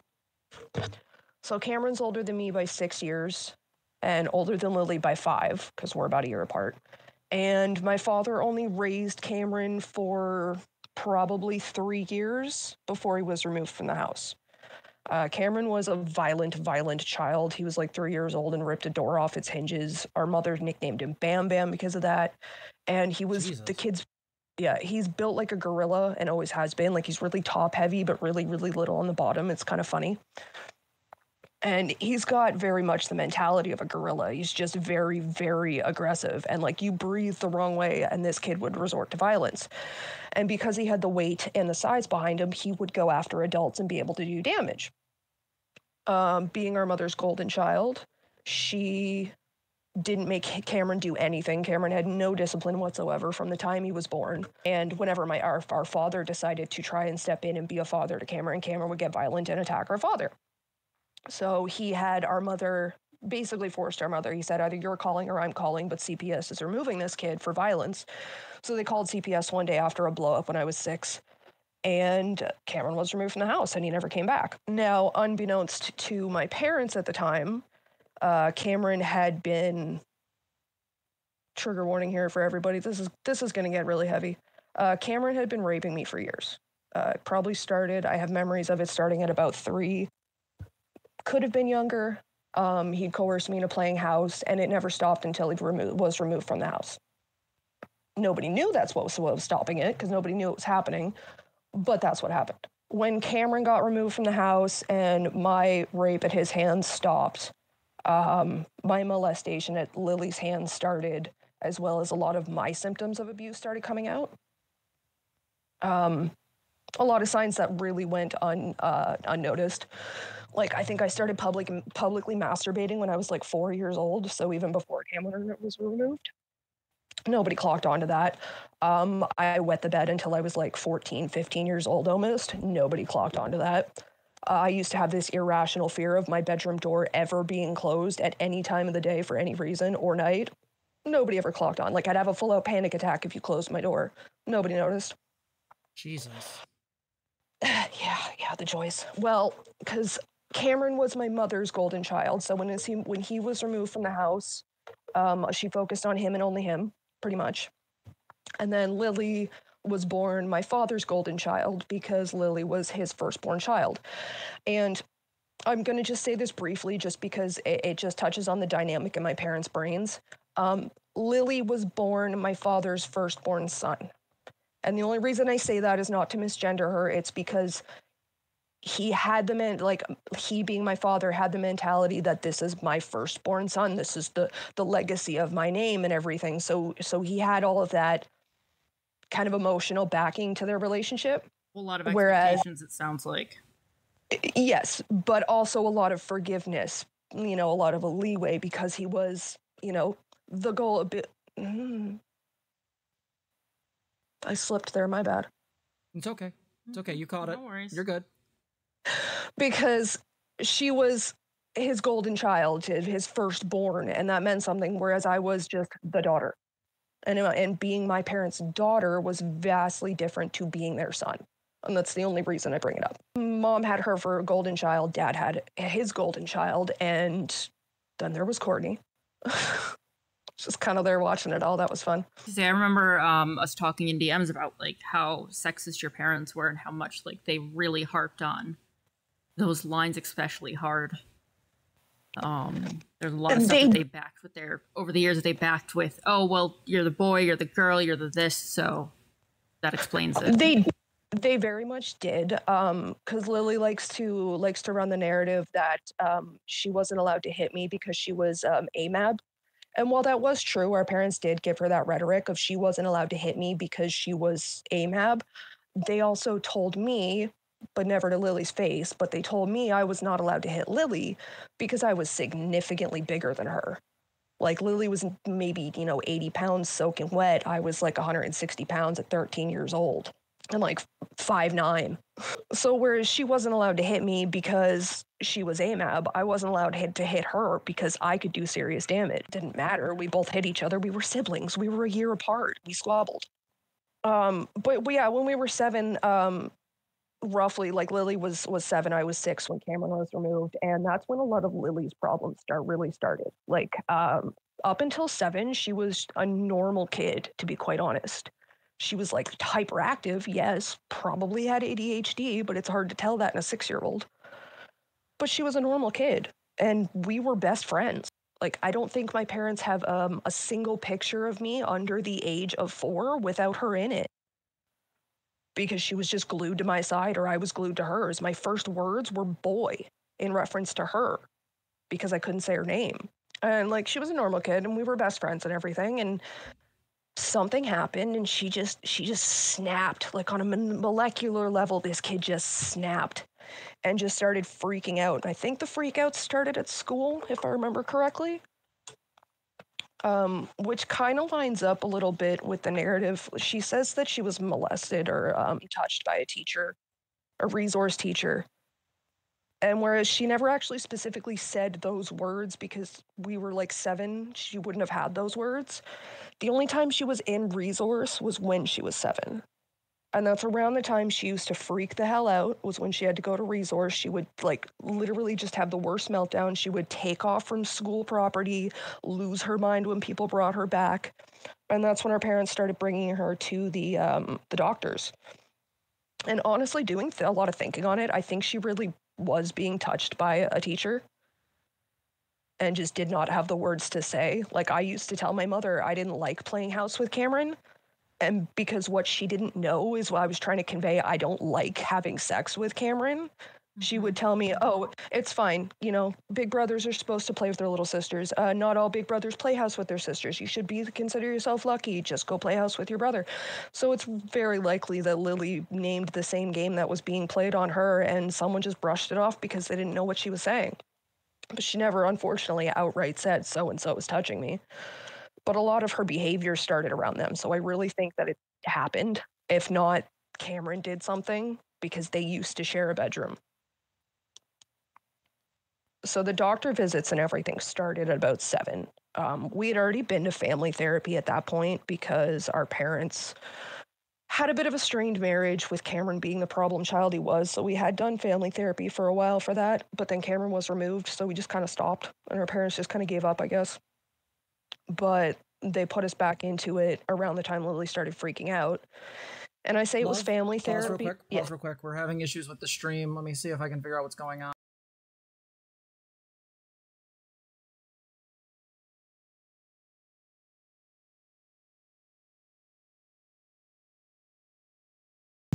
Yes, I just had to run in for a phone charger. Cool. Yeah, sounds good. Do you need a break or anything, Courtney, or bathroom or snacks? No, Okay. Looks like we're back. I don't know what that fucking problem was. Maybe it was Vosh sabotaging our stream. So the last time we left off before the stream, that we had to restart the stream, was that you were talking about how Lily, like, basically one day was a regular kid, and then the next day, like, was just absolutely, completely, like, damaged. It seemed like. Really. And then this started becoming a regular trend where Lily was regularly having, from your perspective, was having regular mental health issues. Yeah, and it was to the point where, like, she would take off at school or have a meltdown at school, and they would come pull me out of class to help calm her down or find her and bring her back to school property. Oh, wow. Well, yeah, so, like, it wasn't just like, oh, I heard about it or I saw it. No, I was directly involved in it. Even her early therapy sessions, because, again, we were really close when we were little. Her early therapy sessions, I used to sit in with her, and we used to play with the toys together while the therapist talked to her, because I kept her calm.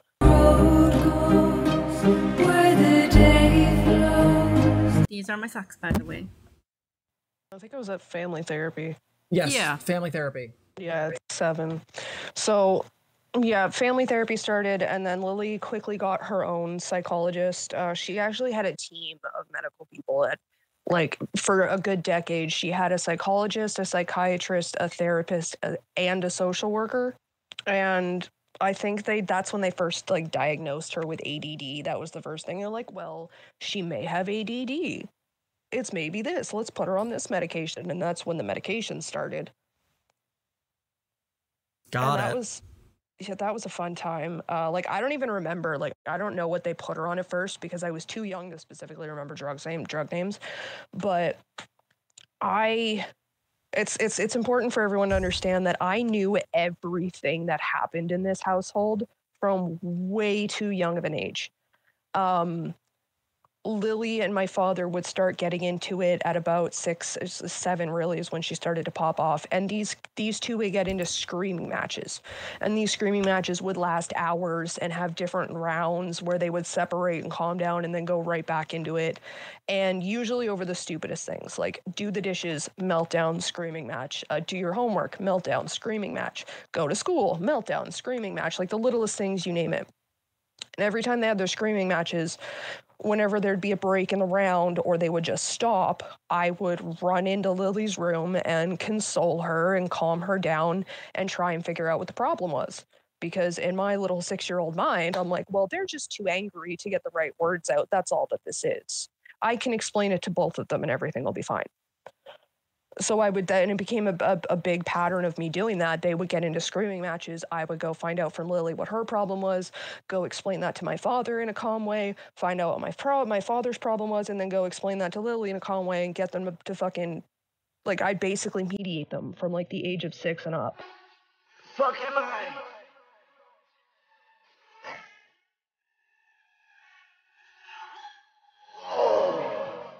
Fuck you! Fuck bitch! Right, so when we last left off, there was an entire mental health team that was working with Lily. Yes. Oh, God. Hang on. Let me get back to my notes here. Oh, yeah. So I was also explaining the family dynamic because I literally knew absolutely everything in this household. If I wasn't there to witness it, my parents either talked about it around me or directly to me because my parents never treated me like their child. They, excuse me, they only ever treated me like more like a roommate, really. Like, yeah, I remember you telling me you were basically the negotiator for everybody. Yeah, like I did the mediating between them because At 6 years old, I figured, oh, everyone's just too mad. No, it was so much worse. But so I would go and console Lily, and I sat in for a lot of her earlier therapies. And right from the get-go, Lily had a habit of saying things that just weren't true. Like, she would wait till her parents weren't around and she was alone with me and the psychiatrist or the therapist or whoever's turn it was that time, and would say things like, our dad's punching her in the face, when he flat out wasn't. Like, that just didn't happen. Something that did happen, the man, like don't get me wrong, the man was physically abusive. He believed in spanking. I only got spanked once as a kid because I only ever got caught once.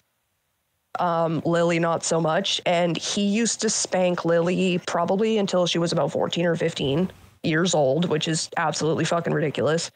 And what started out as like normal, typical spanking that people would expect to happen, you know, it's like one swat, whatever, because they're like 3 and you're just getting their attention, not to defend spanking.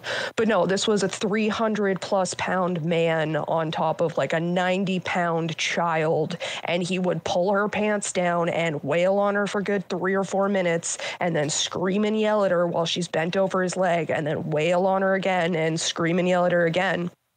And because I was conditioned to believe spanking was a thing, I didn't see that at the time as abuse, so I never spoke out about it. I just thought it was stupid that, like, if she's 15, up to 15 years old and it's not working, why are you doing it? And nobody else at the time viewed that as abuse either. Like, you got to remember, this is, I was born in 93, Lily was born in 92, so this was about 98, 99, 2000s. Spanking wasn't considered abuse then, especially not large scale and especially not out here. And I say out here being Nova Scotia. Growing up, I witnessed cops explain to my mother how she can legally beat her child, because that was kind of a thing you could do. So the spanking wasn't considered abuse, but she would outright lie about things that just weren't happening. Jesus. And yeah, it was fun. Well, what sucks about it is that what you're describing is a phenomenon where, like, Lily was basically lying, you know, basically constructing all these stories that, you know, to get everybody in trouble. But what it did was inadvertently cover up all of the actual abuse that was happening. Yeah. Like, you guys were being incredible. Like, there's a couple of people in chat who mentioned it, but like, yeah, there was some parentification. There was definitely some emotional incest. Like, there's a lot of like stuff that was done there that just is absolutely abusive, and yet that kind of gets obfuscated because there's all these false allegations of, you know, my dad punched me kind of thing. Yeah, and that was also preceded by Cameron. Before Cameron got removed from the house, Cameron liked to mark himself up and tell people that our father hit him. So there already was a history of false allegations and proven false allegations against my father, so it didn't help her case that she was lying about things. Especially when she would lie about things that didn't happen, but keep her mouth shut about the things that did happen. Well, because it made her essentially an accomplice, right? Like, she basically was making these lies up to get people in trouble, but the problem is because they kept coming out.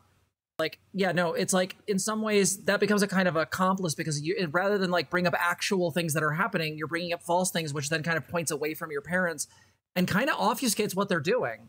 No. And I mean, I never spoke out about a lot of it either because I was relatively conditioned as a child. I mean, I'm not gonna sit here and run with Lily's narrative of like, oh, I was just so much smarter than everybody else.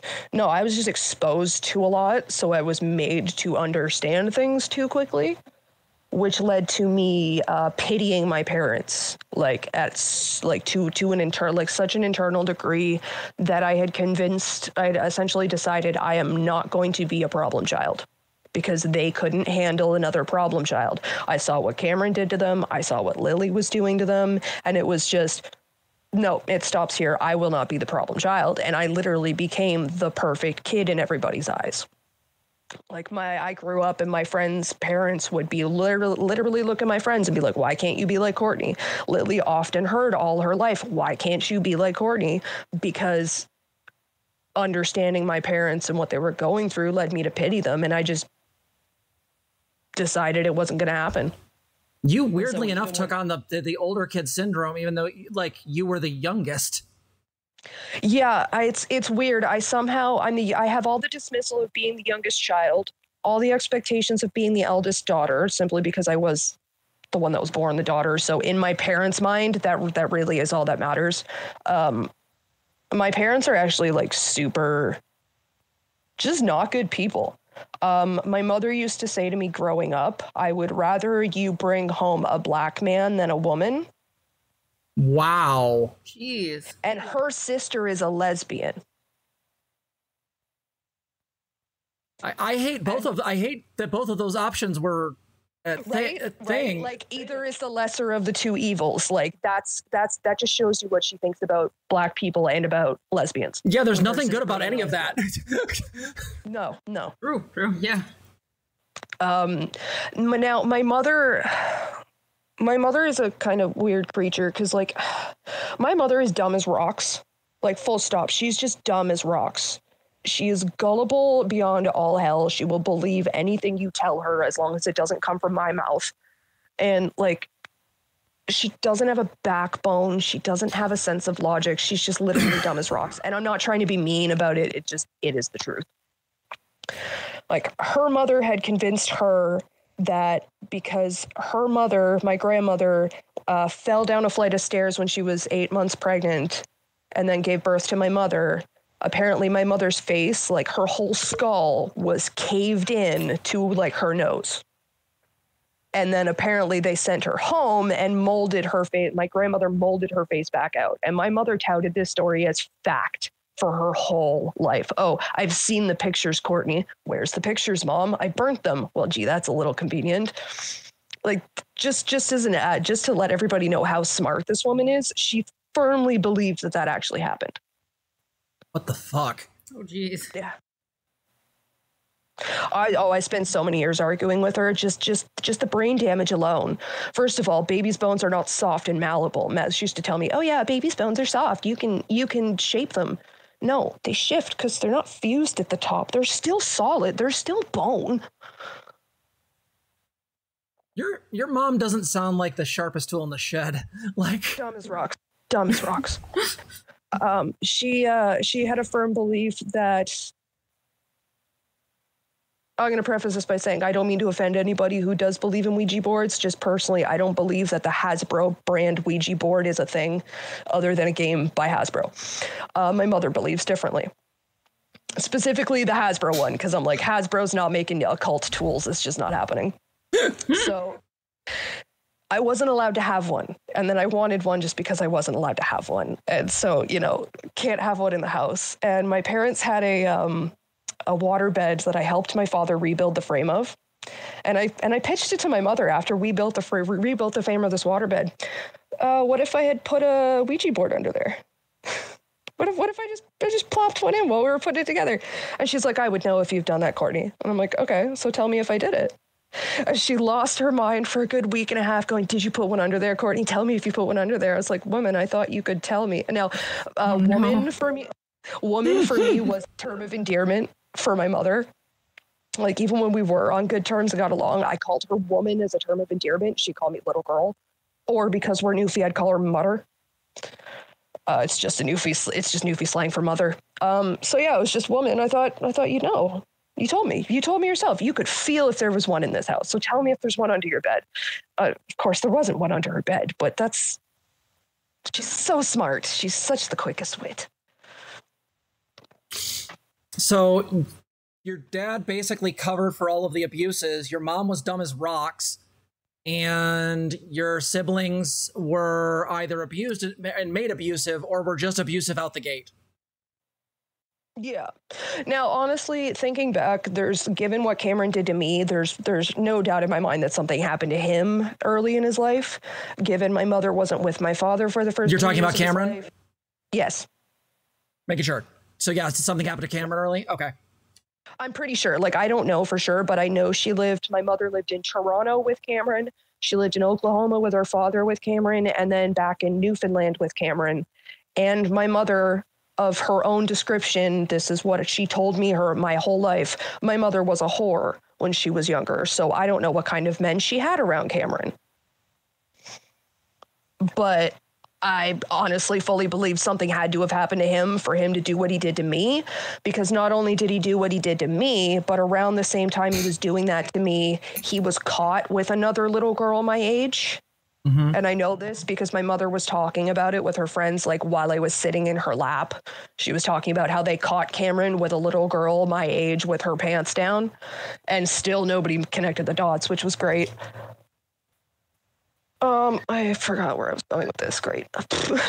I mean, oh yeah. So Cameron just showed a pattern of behavior that couldn't have been like that. Just doesn't come naturally to a 12-year-old. I'm sorry. It just doesn't. Oh, it sounds like something. I would say, again, I'm not psychoanalyzing anyone, but I would say that goes along with what my experience would be, is that, yeah, something probably happened to Cameron, and that seems to have spread through the rest of the family. And again, if your mom was not great about choosing particular adults to be around when he was younger, then that would make sense why, you know, you and Lily were probably targets. Though it seems like you and Lily kind of reacted differently to it. Took vastly different paths in life. Well, see, I had actually suppressed a lot of my my trauma, like until I was probably about 18. I had myself convinced that the memories I have of Cameron assaulting me were just nightmares, because I have really, really vivid dreams. Like, I remember almost every single dream that I have in very great detail. And it's always been like that since I was a kid, including bad dreams. So I had myself convinced that, like, no, that didn't happen. That's just a nightmare I had, because I mean, my brother wouldn't do that to me, would he? So, like, in all honesty, I didn't even have to start dealing with any of that until I was probably about 18, because that's when I don't even know what happened. I had ended up in Montreal and just the hammer came down, and all of a sudden I just knew. I was like, oh, no, these are memories. Great. Yeah, and so they all kind of came flooding back, it sounds like. Yeah, like, well, they've always been there. I've just had myself convinced that they weren't real. Yeah. What convinced you? Was there just suddenly like an epiphany, or was it just like suddenly things clicked? How did you suddenly realize that they weren't just bad dreams? I was sitting in my ex-husband's kitchen. We had just met, and I don't know. I was just talking about my family and my relationship with my siblings, because me and Cameron have never had a good relationship. Like, he got removed from the house at 12. I was 6. And he never really lived with us again. Like, he came back maybe for a little stint at 16 and then was removed again. And he never really lived with us unless he decided he was broke and needed to mooch off of our parents in his 20s. So we always had a bad relationship. And it got particularly bad when I took off, because Cameron decided he needed to be this like savior white knight to come drag me back home or some shit, which was weird. And actually started stalking me, like had decided to call every single family member that we had in Ontario to be like, hey, do you have Courtney's number? Despite me at this point being clearly out about my abuse at his hands. Like, I had told both of our parents. And it was funny because at first, the way they first reacted to it was shock, which one would expect. And then my father cried and was all apologetic for a few months.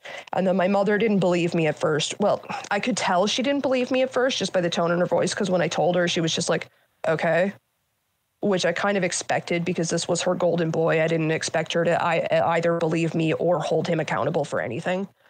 And then they went from apologetic that it happened and that they didn't know and blah, blah, blah and everything to dismissive of it because Cameron had children.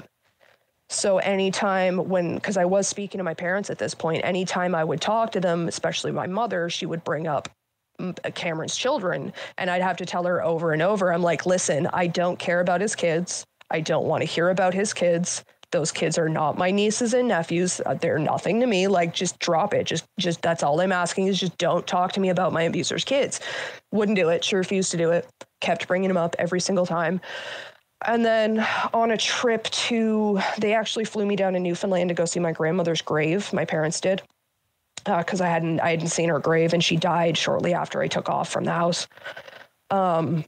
And we were sitting in the car, and once again, my mother starts talking about my abuser's children, and I kind of lost it on her. I'm like, can you like not, like for the last time, can you fucking not talk to me about my rapist children?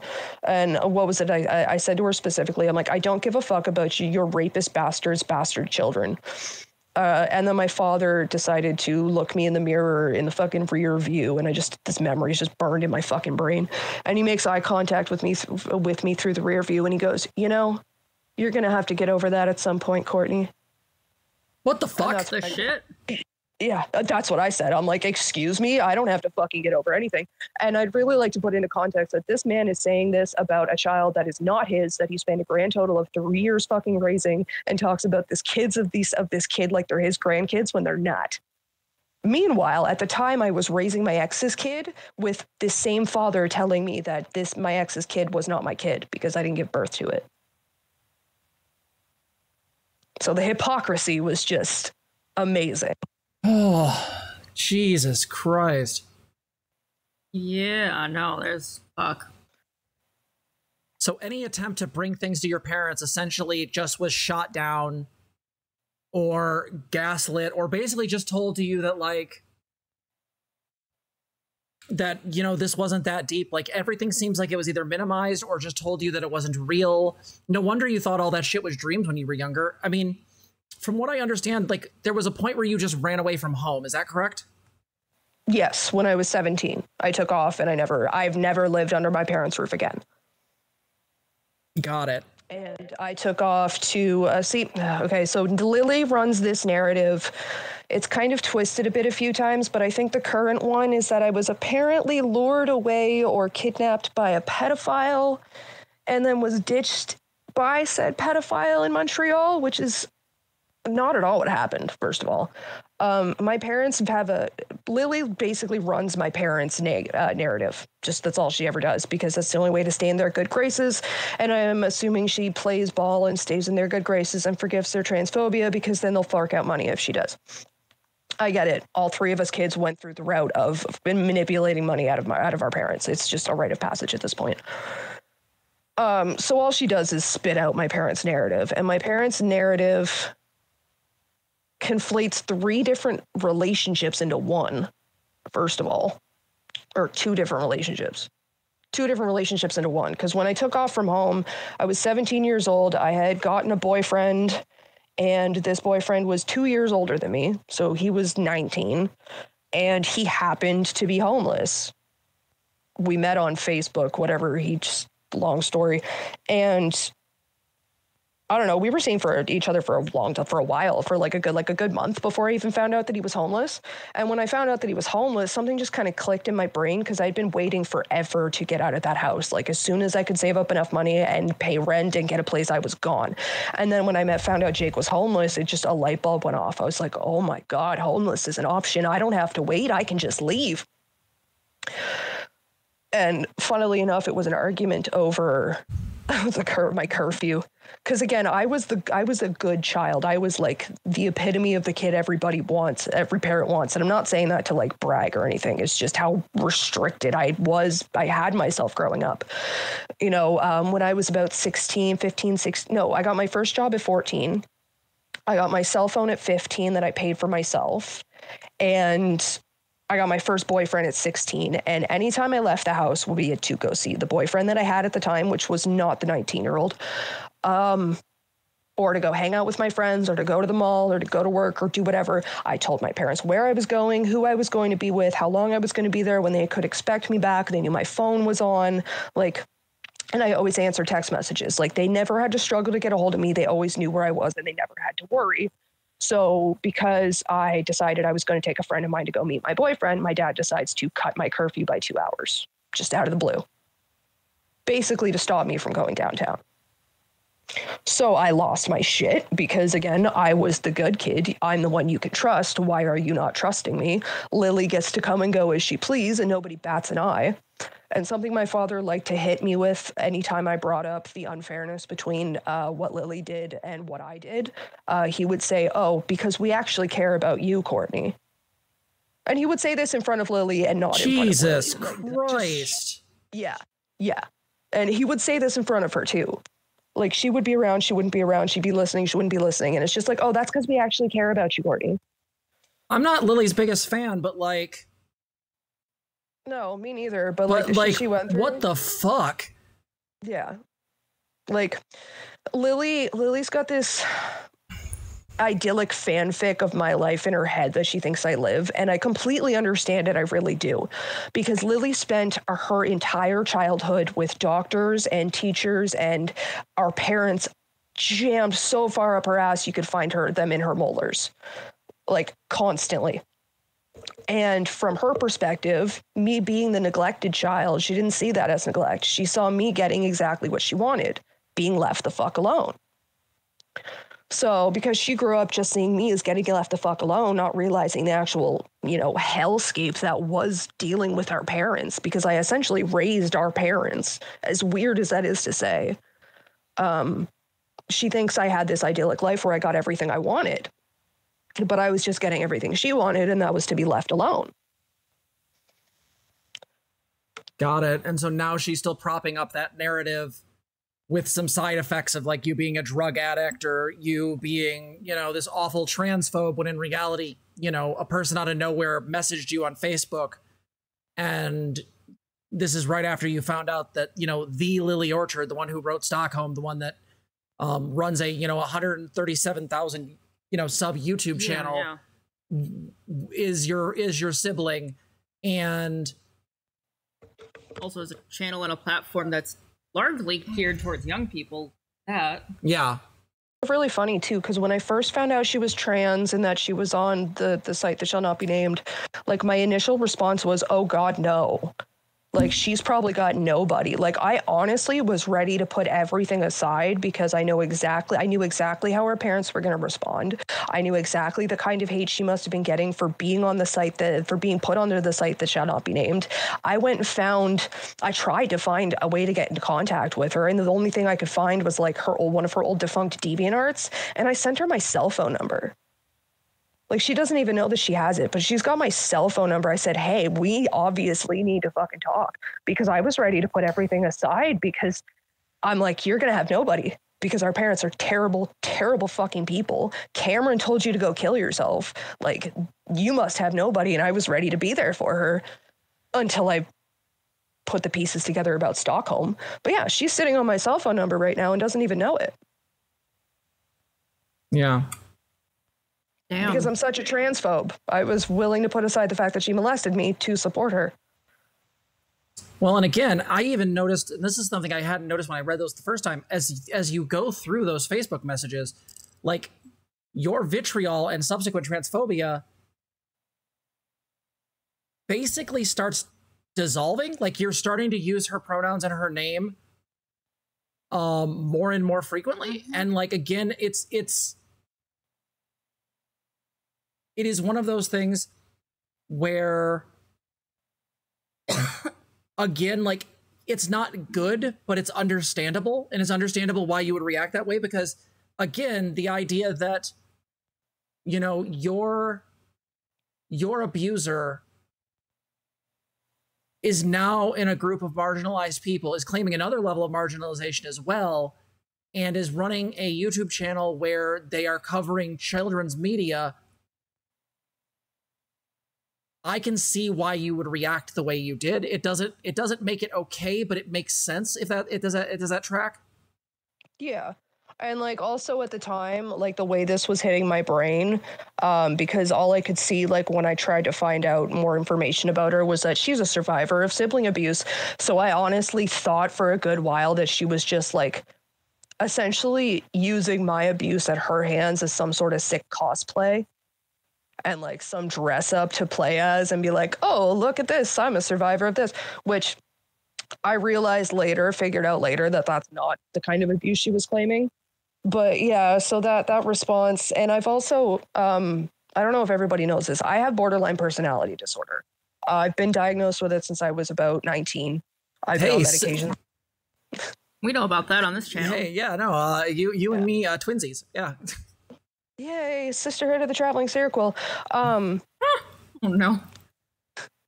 And that's something my family loves to use against me because one, they don't understand it. which the irony I love, because everything I heard growing up was Lily's actions were never her fault because of her diagnoses. Meanwhile, I'm a lying junkie / crackhead because I have BPD. Oh no, they totally threw all of the stigma possible at you is what that sounds like to me. Oh yeah. When I was about 14, I did therapy for a little while because I had finally admitted to both my parents that I was cutting myself. Had been for like a good solid year and a half at that point. Not that they noticed. That's when Lily pulled her little fake suicide attempt. And yeah, so my parents got me into therapy, and the therapist told me that like I needed to write this letter to my dad about a whole bunch of different things and whatever. So I did what he said, and I wrote this letter, and then he told me to read it to my dad. So I read it to my dad, and it kind of outlined like how the problems with Lily were causing me to cut myself, essentially because of the environment that I was in. So my father reads it, or he reads it, and then puts it down, looks at me and goes, "Well, those sound like your problems, Courtney. You have to fix that." I hate that. I hate what? Yep. When I gave him that list of behaviors where Lily was sneaking into my room and everything, and I was fairly certain she was molesting me.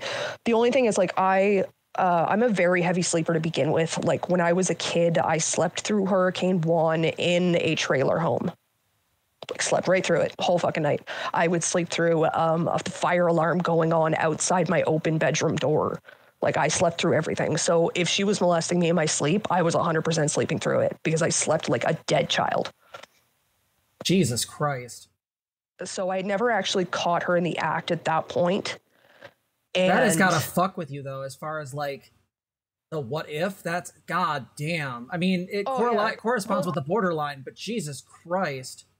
Like, I would wake up, like, I would hear our parents, like, especially if it was a snow day for school or something, I would wake up shortly after our parents pulled out of the driveway and look up to see Lily's face sticking through my slowly opening door. She would make eye contact with me. I wouldn't even say anything. She would just go, "Oh, you're awake," and then leave. Like, excuse me? You were expecting me to be asleep? What the actual fuck were you going to do? And I had surprised her. So she was expecting me to be asleep. So this was a regular fucking thing. And this was the time my father was refusing to buy me a fucking door lock. Shoot to like 2-3 years later, I had a habit of, I knew where my father stashed his loose change, which was always in his sock drawer. So I would go steal loose change from my father's sock drawer. I was a child. I went, stole the loose change one time, and I found this fucking list. And I went, oh, here's a blast from the past. I forgot about this. So I stole it, and I decided to ask my father if he remembered it. I'm like, "Oh, do you remember me telling you about all these behaviors that Lily did? And you go into the psychiatrist and you told me to write it down, and I gave you a list." And he said not to leave me alone with her, and you left me alone with her. And he goes, "No, that never happened, Courtney. You never told me that." So I throw the list down in front of him. I'm like, "What the fuck is this then?" And all he says to me is, "What the fuck were you doing in my sock drawer?" Won't answer my questions, but demands to know what the fuck I'm doing in his sock drawer. I thought you didn't remember, though. Thanks, I hate it. Yep. Yeah. I also don't understand how the psychiatrist literally the psychologist sent my father home and didn't call the cops. Like, nobody had this child removed or me removed. Like, just, she's not safe with this child. Okay. Peace. Have a good one. Hope it works out. Like, what? No, it's true. It's fucked. I don't know either. Britt, that sucks. I'm so sorry. I had to buy my own lock.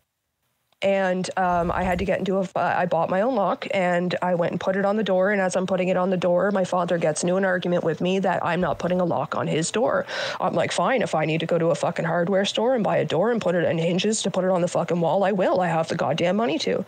And he says, and before he could even say anything, and I said, and if you're going to say anything about it being my roof, I will take my money and go live under another one. So he finally shut down and let me put the lock on the door. But I had to give him a key. I wasn't giving him a key. I didn't trust him. So I compromised. I said I'd give my mother the key as long as my mother didn't give my father the key. And my mother, being my friend at the fucking time, promised me she wouldn't give him the key. So my father was in my room the very next day, as soon as I left for school, because I had the audacity to lock my door. God damn. I mean, not to mention, like, the shit with, like, Lily on top of that. I mean, oh, God, what was it? About 12, maybe she was. She got, like, she had a meltdown at school. She ended up assaulting school staff. The cops were called. They basically took her into custody, and she threatened to slit, in regards to me, my mother, and my father, she threatened to slit all of our throats in her sleep in police custody. Sure. So, you sure she doesn't have BPD, like, but not treated? Fuck. No, honestly, I would say, like, I would guess it's closer to antisocial personality disorder. If I had to guess, I'm not a doctor, but she's also had so many different diagnoses, it's hard to tell. But yeah, so she got, so the cops, because she said that in the presence of the cops, regardless of the fact that she was 12, they had to go and search the house. So they go and search the house, and they search Lily's room, and what did you know? They find 2 big meat cleavers and a large carving knife in the holes in her wall that my parents didn't even know were missing. Right after she threatened to slit our throats. Now, my room shared a wall with Lily's. There were 2 flimsy-ass pieces of drywall between us, and that was it. Wow. Jesus Christ. Yep. Holy shit. The cops were going to charge her with uttering death threats because she could be charged as a minor at that point. She was close enough to her 13th birthday. And my father had went down and convinced them not to. Is that the part of the story of the timeline I have where it talks about basically like your dad convincing people not to press charges? Well, see, a lot of Lily's life was my dad convincing people not to press charges. Jesus Christ. Because, yeah, she did that. She got arrested. She got arrested a lot at school. Almost all the fucking time. She wasn't arrested. She was suspended until she got arrested at our high school, LiQWYD High School, she carved a knife in shop class out of wood and then threatened a pregnant teacher with it. And then when that didn't get her what she wanted, she tried to push this pregnant teacher down a flight of stairs. So then the cops were obviously called and they took her into custody, and they came and they questioned me because she was saying some worrying shit. And they basically asked me if she had been showing any worrying behaviors. So I directed them into her room, into the same holes in her wall where she had the knives, where she had her manifesto that she had shown me when she told me about her plan to shoot up LiQWYD High School. That's why she got expelled from LiQWYD High School and had to start going to Sackville High School. Jesus Christ. Once again, no charges were filed. So basically, there was a whole bunch of times where there could have been some sort of change. There could have been some sort of intervention by someone. No, this does have very school shooter energy. I agree, Brett. Like, it just, like, the problem is like, this could have been like stopped at any point, and your parents just let it happen. Because it wasn't her fault. She had a diagnosis. It wasn't her fault. She was either, hang on, let me check. Depending on the year, she either had ADD, so it wasn't her fault, or she had ADHD, so it wasn't her fault, or she had bipolar, so it wasn't her fault, or she had oppositional defiant disorder, so it wasn't her fault, or she had, what's the next thing? The next thing was the mental capacity of a 7-year-old, so it's not her fault. Then it was... Just to give people some clarification, that's tended to be how they talked a lot in the 90s and early 2000s about kids. Yes. That were struggling. They also put Lily on drugs that they are literally not allowed to put kids on anymore. And then changed them ad nauseum. Like, I'm pretty sure this kid was on Seroquel when she was young. Oh, yeah, then they diagnosed her general depression, so nothing was her fault. Then she was diagnosed with Asperger's, so nothing was her fault. And then she was diagnosed high-functioning autistic, and that was the last one that they had landed on. So it's not her fault. God, you can track the DSM changes in your story. Mm-hmm. Because I was there for all of them, because, again, it's not her fault, Courtney. She has ODD. She can't control herself. It's not her fault, Courtney. She's got Asperger's. She just doesn't understand social cues. I'm sorry. Someone who doesn't understand social cues doesn't call the 300-pound man fat in order to hurt his feelings and then be happy that that you've hurt their feelings if you don't understand social cues. You can't be facetious if you don't understand social cues. And Lily was facetious. Yeah, this feels like the bizarre combination of like a lot of diagnoses just to throw spaghetti at the wall and see what sticks, and then like on top of it, it also has that vibe of like weird ableism where like clearly she doesn't know what she's doing. So it's all, 100% justified somehow. Like it just has a really weird vibe to it. And I don't understand. Because it was just everybody trying to avoid saying, I don't know. Well, and I think it sounds like no one knew. Like after the high-end autism diagnosis, it just became, I don't know. And then... But I was thinking no one wanted to deal with it, though, right? Yeah, like no one wanted to deal with the problem. Yeah. If somebody had to like make a definitive action, they would have to actually deal with it. No, absolutely. Now, see, there were times when people tried, because again, Lily did like to lie a lot, and it was mentioned in the messages you guys had read out. She did, like, in front of me. I was in her room because I was in her room a lot. Because again, even when we drifted apart because she changed, I still tried to be there for her. I still spent a good number of years trying to bring my best friend back. So nothing was ever Lily's fault. And because that was said about Lily and to Lily and in front of Lily internalized that and she took it and she fucking ran with it. Oh yeah, I was talking about I was in her room because we hung out a lot. Even when I didn't really like her, I was still trying to bring my best friend back. So we still spent a lot of time together. And this is when you were a young kid, right? Still? Yeah. Okay. Yeah. Yep. This is probably under 15. Yeah. Under 14. No, we were still in elementary school, so this was like 12 and under. Because the only time we were in the same school together was elementary school.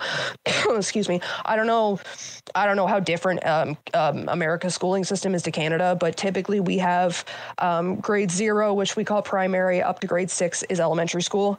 And then you've got junior high, which is supposed to be 7, 8, and 9, and then high school, which is 10, 11, and 12. We're usually close to that. We're off by a year or so, but yeah. Yeah, I think you guys, what we call primary, you guys call kindergarten. That's pretty much the only difference, I think. And like, we don't do the whole junior, sophomore, senior thing. You're either a minor niner or you're grade 10, 11, and 12. Fair. Because the way the school system works where we grew up, the junior high quickly became too small to house all 3 grades. So they moved the 9th grade into the high school building, but you're still technically in junior high. So the only time we were ever in a school together, because she was technically 2 years ahead of me in school, was elementary school. But yeah, her and our father got into an argument, and he went through his typical spanking routine, which is just beating the child really at this point. And I went in to console her, and I went in and she was just screaming blue bloody fucking murder and just clenching her face and straining as hard as she could. And I just watched her break blood vessels in her face, and I tried to make her stop. I was like, what the hell are you doing? Like, what's going on? What the fuck? And our parents were ignoring it because she always screamed. They always ignored things. And she didn't stop. By the time she finally stopped, she had burst almost every blood vessel in both of her eyes and like so many blood vessels across her face. And she looks me dead in the eyes and goes, I'm going to tell everybody Dad hit me tomorrow at school. Jesus fuck. Holy shit. And then tells people while I'm right there. Everyone's like, oh my God, Lily, what happened to your... Obviously, they weren't calling her Lily, but I'm not dead anymore. Oh my God, Lily, what happened to your face? And she's like, oh, my dad punched me in the face. I'm like, no, he didn't. You screamed until you did that to yourself. That's me bullying her, by the way, is calling her out on her bullshit. Telling the truth is bullying her. Jesus Christ. Yeah. If that doesn't describe 100%. Lily Archer's career, nothing does. Like, not to mention, now, the other thing is, Cameron was like a fucking hellion. My mother always tried to have Cameron around. So he was in the house a lot, but he never lived with us. Cameron liked to go out of his way to torment Lily physically, like just straight up assault for no goddamn reason. It started when we were really young. He used to do it to me. but I was kind of more of Cameron's size. So when we were about 3 years old, or I was about 3 years old, Cameron would have been about 9. He was trying to shove my head through the deck rails that were wooden because my head wouldn't fit and it was hurting me. So he decided he wanted to do that. I managed to push him off me. I kicked a boot off in his face and it broke his nose. Cameron never messed with me again after that, really. But Lily was small. Lily was the perfect target because if you called her names, she would cry and run away. If you tried to hit her or something, she couldn't hit back because she was little and she did get hurt. So Cameron went out of his way to target her, and I went out of my way to make him fuck off and leave her alone, like to make him lay off because I'm the one who could physically go toe to toe with him. But he would still do things like he was over one time after convincing Lily to come out into the yard so they could play with BB guns, and he proceeded to try and shoot her in the fucking eye with those BB guns. They came back into the house and Lily made tea in the microwave, and she always had a habit of over microwaving her tea. And I know all the Brits are just cringing right now. Microwave tea, and it's okay. Fuck them. They're transphobic over there. Continue. Oh, fair, true. And so she pulls the cup out of the microwave, and you can see the water boiling in the cup as she's pulling it out. Cameron walks by and just flips the cup up and dumps it all over her. Holy shit. Just out of nowhere. And like my father comes in as the aftermath of this is happening, and Lily's screaming in pain because she's got boiling water all over her. And I'm trying to punch Cameron because like I watched him do this. And my father's response is just, everybody shut up and leave each other alone. Literally didn't matter that his child was burnt and the other one did it. Oh my fucking God. Yeah, so like Lily did go through a shitload at Cameron and our parents' hands. Like one of the people in chat is bringing up a really weird physics fact. Apparently microwaves can actually get water hotter than boiling.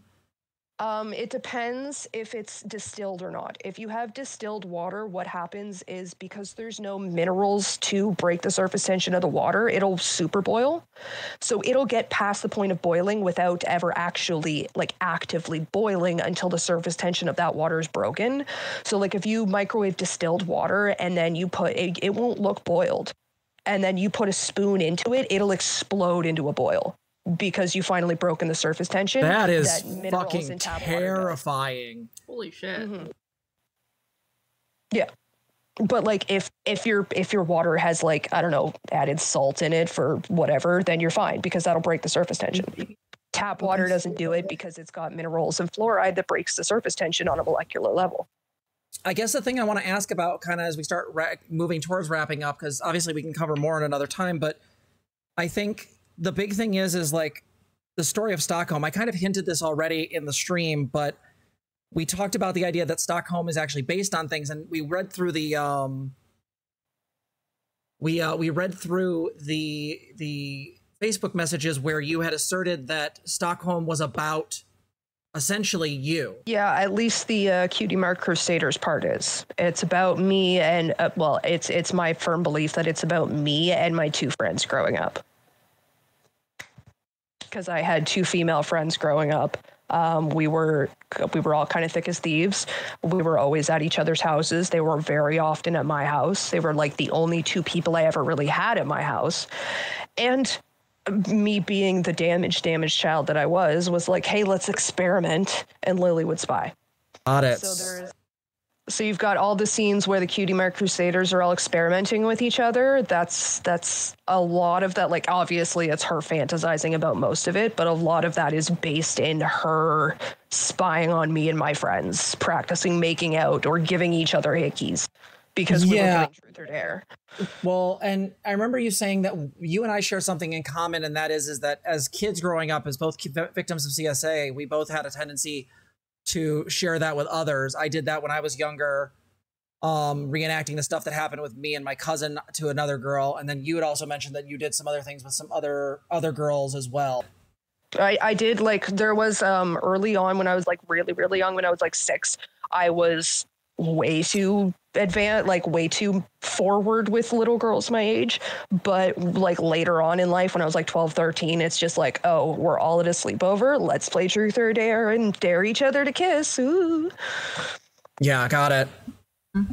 No, that sounds familiar. I mean, like, again, like... One of the things I think that was noted was that, correct me if I've got this wrong, but it was also particularly that Stockholm seemed to be like a blueprint. A blueprint of what may have been intended to be done to you. Yeah, because like all growing up, I think it started at about 10 when she maybe learned what it was. Lily always had, at least as children, she had a positive view of incest. She was always intrigued by incest and the idea of it. She would often try to talk to me about it, explain to me what it was. She often asked my opinion on it, like, what do you think about incest? And every time I responded with vitriol because it's disgusting, she would be disappointed. And when we were younger, she would ask me my opinion, and then it was followed by, because I want this to happen. And a lot of the things that this to happen is what happened to Scootaloo by Rainbow Dash. Got it.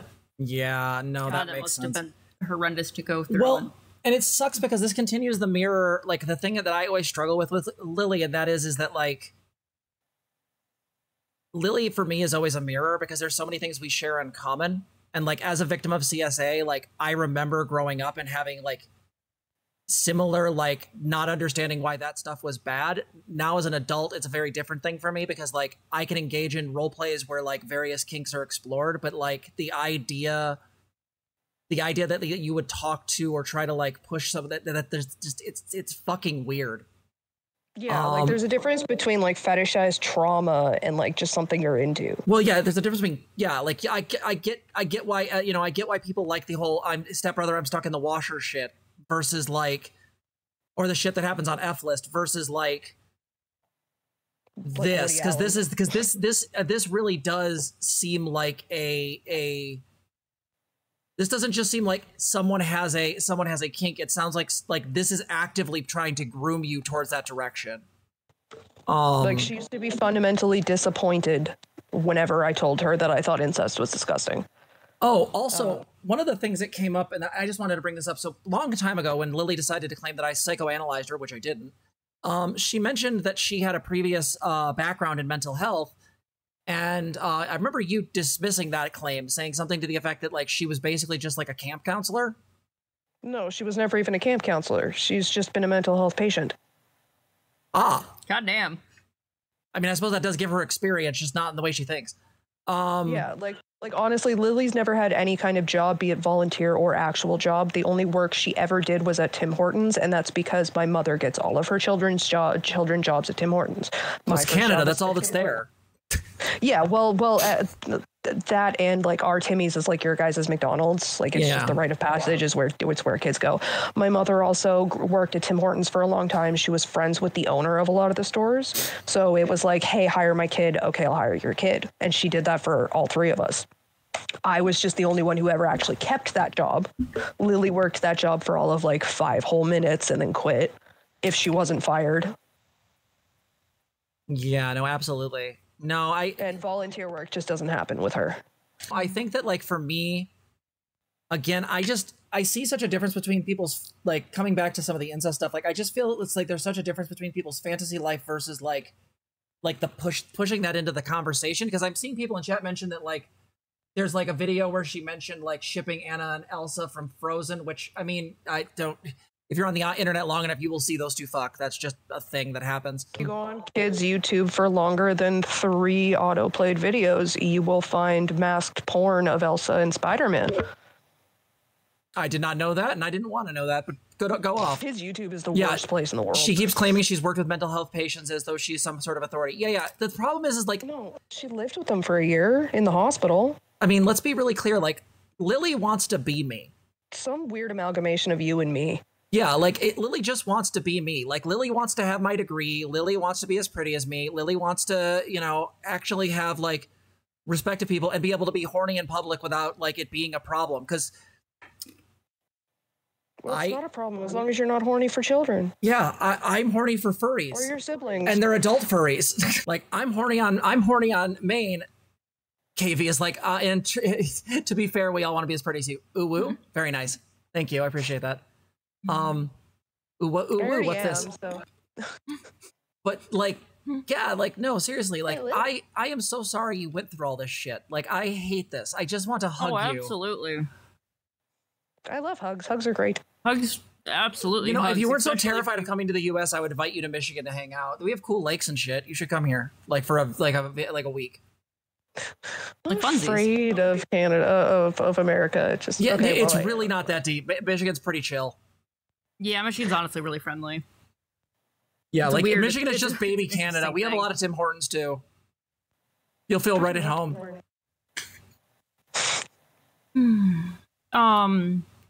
Actually, I like McDonald's coffee better because they have the old Tim Hortons recipe, but every McDonald's down here is like the service is absolute shit, so I won't go in them. Oh yeah, no, I've been to Ann Arbor. We order from there to get our psilocybin hypothetical psilocybin mushroom tea that we drink. That's I microdosed. Can never hypothetically enjoy that ever again because Seroquel, yay. Yeah. What is Seroquel? I'll ask this question later. Okay. It completely negates it. It does not Just have super completely trees, negates it. sadly. I wish Weird. it did. Like even like way Just after lakes the fact. and some trees. Mm-hmm. Huh. That's weird. Like I Interesting. hypothetically downed a whole ounce to my face and felt nothing. Yeah, because the Seroquel just kills it. Yeah, no, like it even just after the completely fact, negates the like, psilocybin. A single tear down my... Britt, you can come up here and hang with us. I swear to God. We're friends again, okay? Re-add me on Discord, damn it.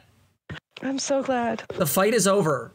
Oh, I'm probably starting a Discord server. I actually have started a Discord server for people who want to know more. Well, that's fine. Hit me up. yeah, I was gonna say, hit us up. We probably got some. You're already in our Discord. And you're already in Keter. We just keep an eye on you. And if you ever need people to talk to in the community, please. The people we hang with are pretty cool. And Britt, if you want to rejoin the community, please do so. We love you, and I'm sorry you and I got into a stupid fight. And that's why friendship is the best thing ever. There's a lot of weird stories that still come out of Lily's community, and I think that's why like there's so much concern on our part, is because we get to hear a lot of fucked up shit, either from people who have been personally know Lily, right, or from people who have been in her community and her Discord server. Like, as much as we're going over this stuff, like, no, it is actively concerning to us that there are still a lot of young people around. Like, at the very least, I imagine it's a pretty toxic situation, at the least, okay?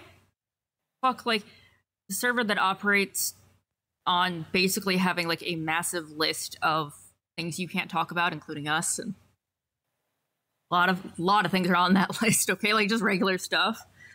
Oh yeah, she runs her server like Jabba the Hutt. Don't talk wrong or she'll choke you with the chain. Oh no, there's a lot of kids that get sucked into that. Especially like kids who don't really have a lot of in-person community, which is happening more and more nowadays.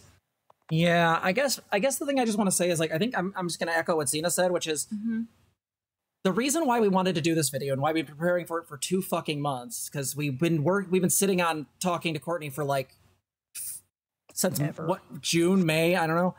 And so, like, the reason why we wanted to do this, especially before my surgery comes up, is that the thing is that our goal is to make sure that there is enough data out there so that people can know not to engage with that community. If this video, right, actually allows some people to get out and realize that, like, that is a toxic situation, great. But if it doesn't, if there's just no way to get those people out, and trust me, we've been trying. I know Britt tries. I know that Courtney tries. I know Sega tries. Like, there are people who have been trying to help us. The fact is, I'm sure. Yeah, ZZ. ZZ usually deals with the side of, like, the baboos when they come in damaged. Oh, I said Patchy. Oh, Patchy also helps. Yes. Yeah. ZZ is the more nurturing one. That's Mom's true. the angry pit bull, and then ZZ's just like, hug me while mom goes off. Until I am angry because PMDD kicks in, or somebody decides to do a transphobia to my partner, or like. Oh no, that's not to say you can't. You just very much have the nurturing energy of like, I need a hug No, it while is. she goes off. No, it is really funny because people assume that like I don't get angry. Yeah, so looks like a cinnamon roll could actually kill you. Fair. But yeah, so the goal, the idea here is like, the reason why we wanted Courtney to come on is that, like, is that we wanted to have as much stuff out there as possible in one cohesive video. Yeah, this can point to Essence of Thoughts videos. Yeah, this can point to the Princess Opal video that's been taken down and put back up somewhere else. But the goal here is to make sure that people have as much data as possible so they can make an informed decision, and we can hopefully either keep people out of that community or pull people out. Kiev Sloot, thank you so much for the $10. All right, stop, collaborate, and listen. Ice is back with. I swear to God, you nearly had what? Me. Nothing. I almost did. Ice Baby. Grab a hold of me tightly. Flow like a harpoon daily and nightly. Damn it. One of the things we've been touching on lately is boundaries, okay, and what the fuck those are. And therapy speak was basically our last video. People using therapy speak to give the impression that they know what they're talking about. Lily's really good at that. Someone who's been in the system for a long time absolutely would know the right terminology. You know, and there is something appealing to some, like a trans woman especially, who is so, like, angry and willing to be openly angry, right? Even... No, it's something that pulled me in. When I was still a baby trans, it was something that pulled me in. Lily, if you don't understand the context of what she's talking about, can feel very empowering. I also just don't think the commentary community has enough data on a lot of the things she talks about. Like, they don't really care about ContraPoints, and ContraPoints is a million sub channel. They don't talk shit about her. And she got into a massive fight with Vosh. Like, they just don't, like, the problem is that, like, I think the commentary community really just doesn't want to engage in that way. And again, like, My Little Pony's got its own whole set of history that's just bizarre. Yeah, no, I agree. I agree, Rikun. It's very much like she was cathartic. Well, and for a lot of young people hearing that, like, no, abuse is bad, I'm fucking angry about it, I'm going to talk about it, like, no, that feels amazing. Like, the problem is that in a lot of cases, in order to figure out that a group is really toxic or authoritarian or, you know, the leader's really awful, right? You kind of have to be around long enough to gather all those data points and then also know how to get out. Okay? And that's a really massive, long process for some people. And frankly, most people don't know how to do that. There's not a lot that really prepares us for that unless we went through specific things in our childhood. Okay? And if you're talking about, like, a lot of young people who are probably experiencing this for the first time, no, they're not all going to pick out what's going on, especially in, like, a community that's probably also love bombing, right?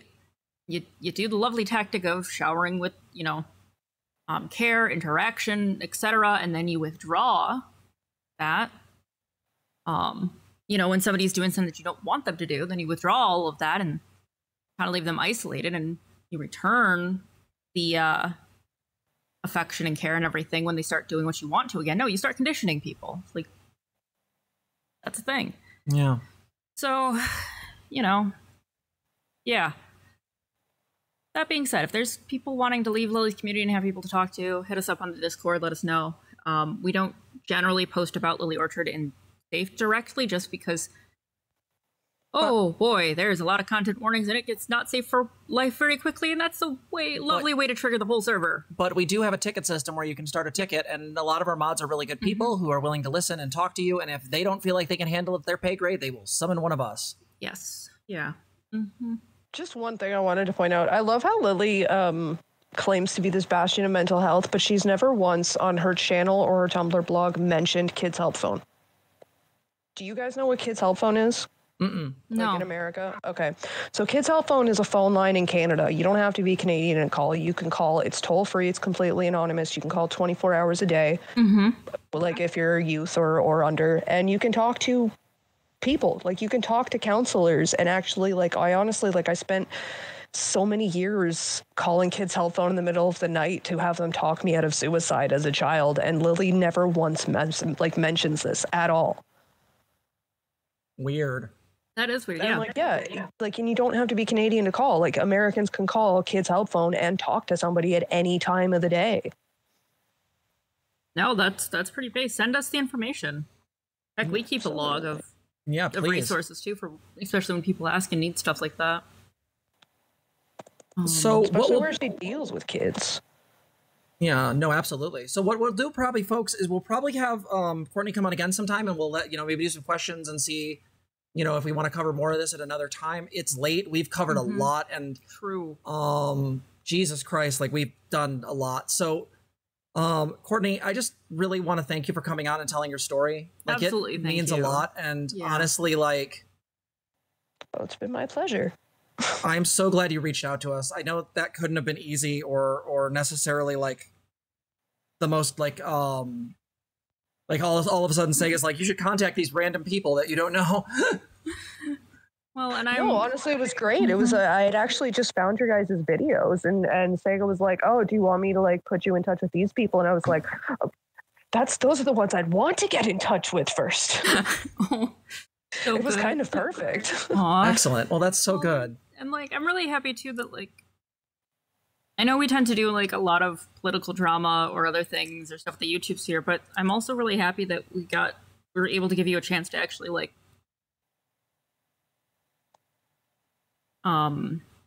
advocate for yourself and talk and be open about the shit that you've dealt with in this way, and actually like give you a platform to, you know, be able to express all of that, because that's not a thing that a lot of people get, but I'm really happy that we could give that to you. No, and I really appreciate it too, especially with Lily loving to write her own fanfic of my life. It's nice to put some things right that she likes to spout.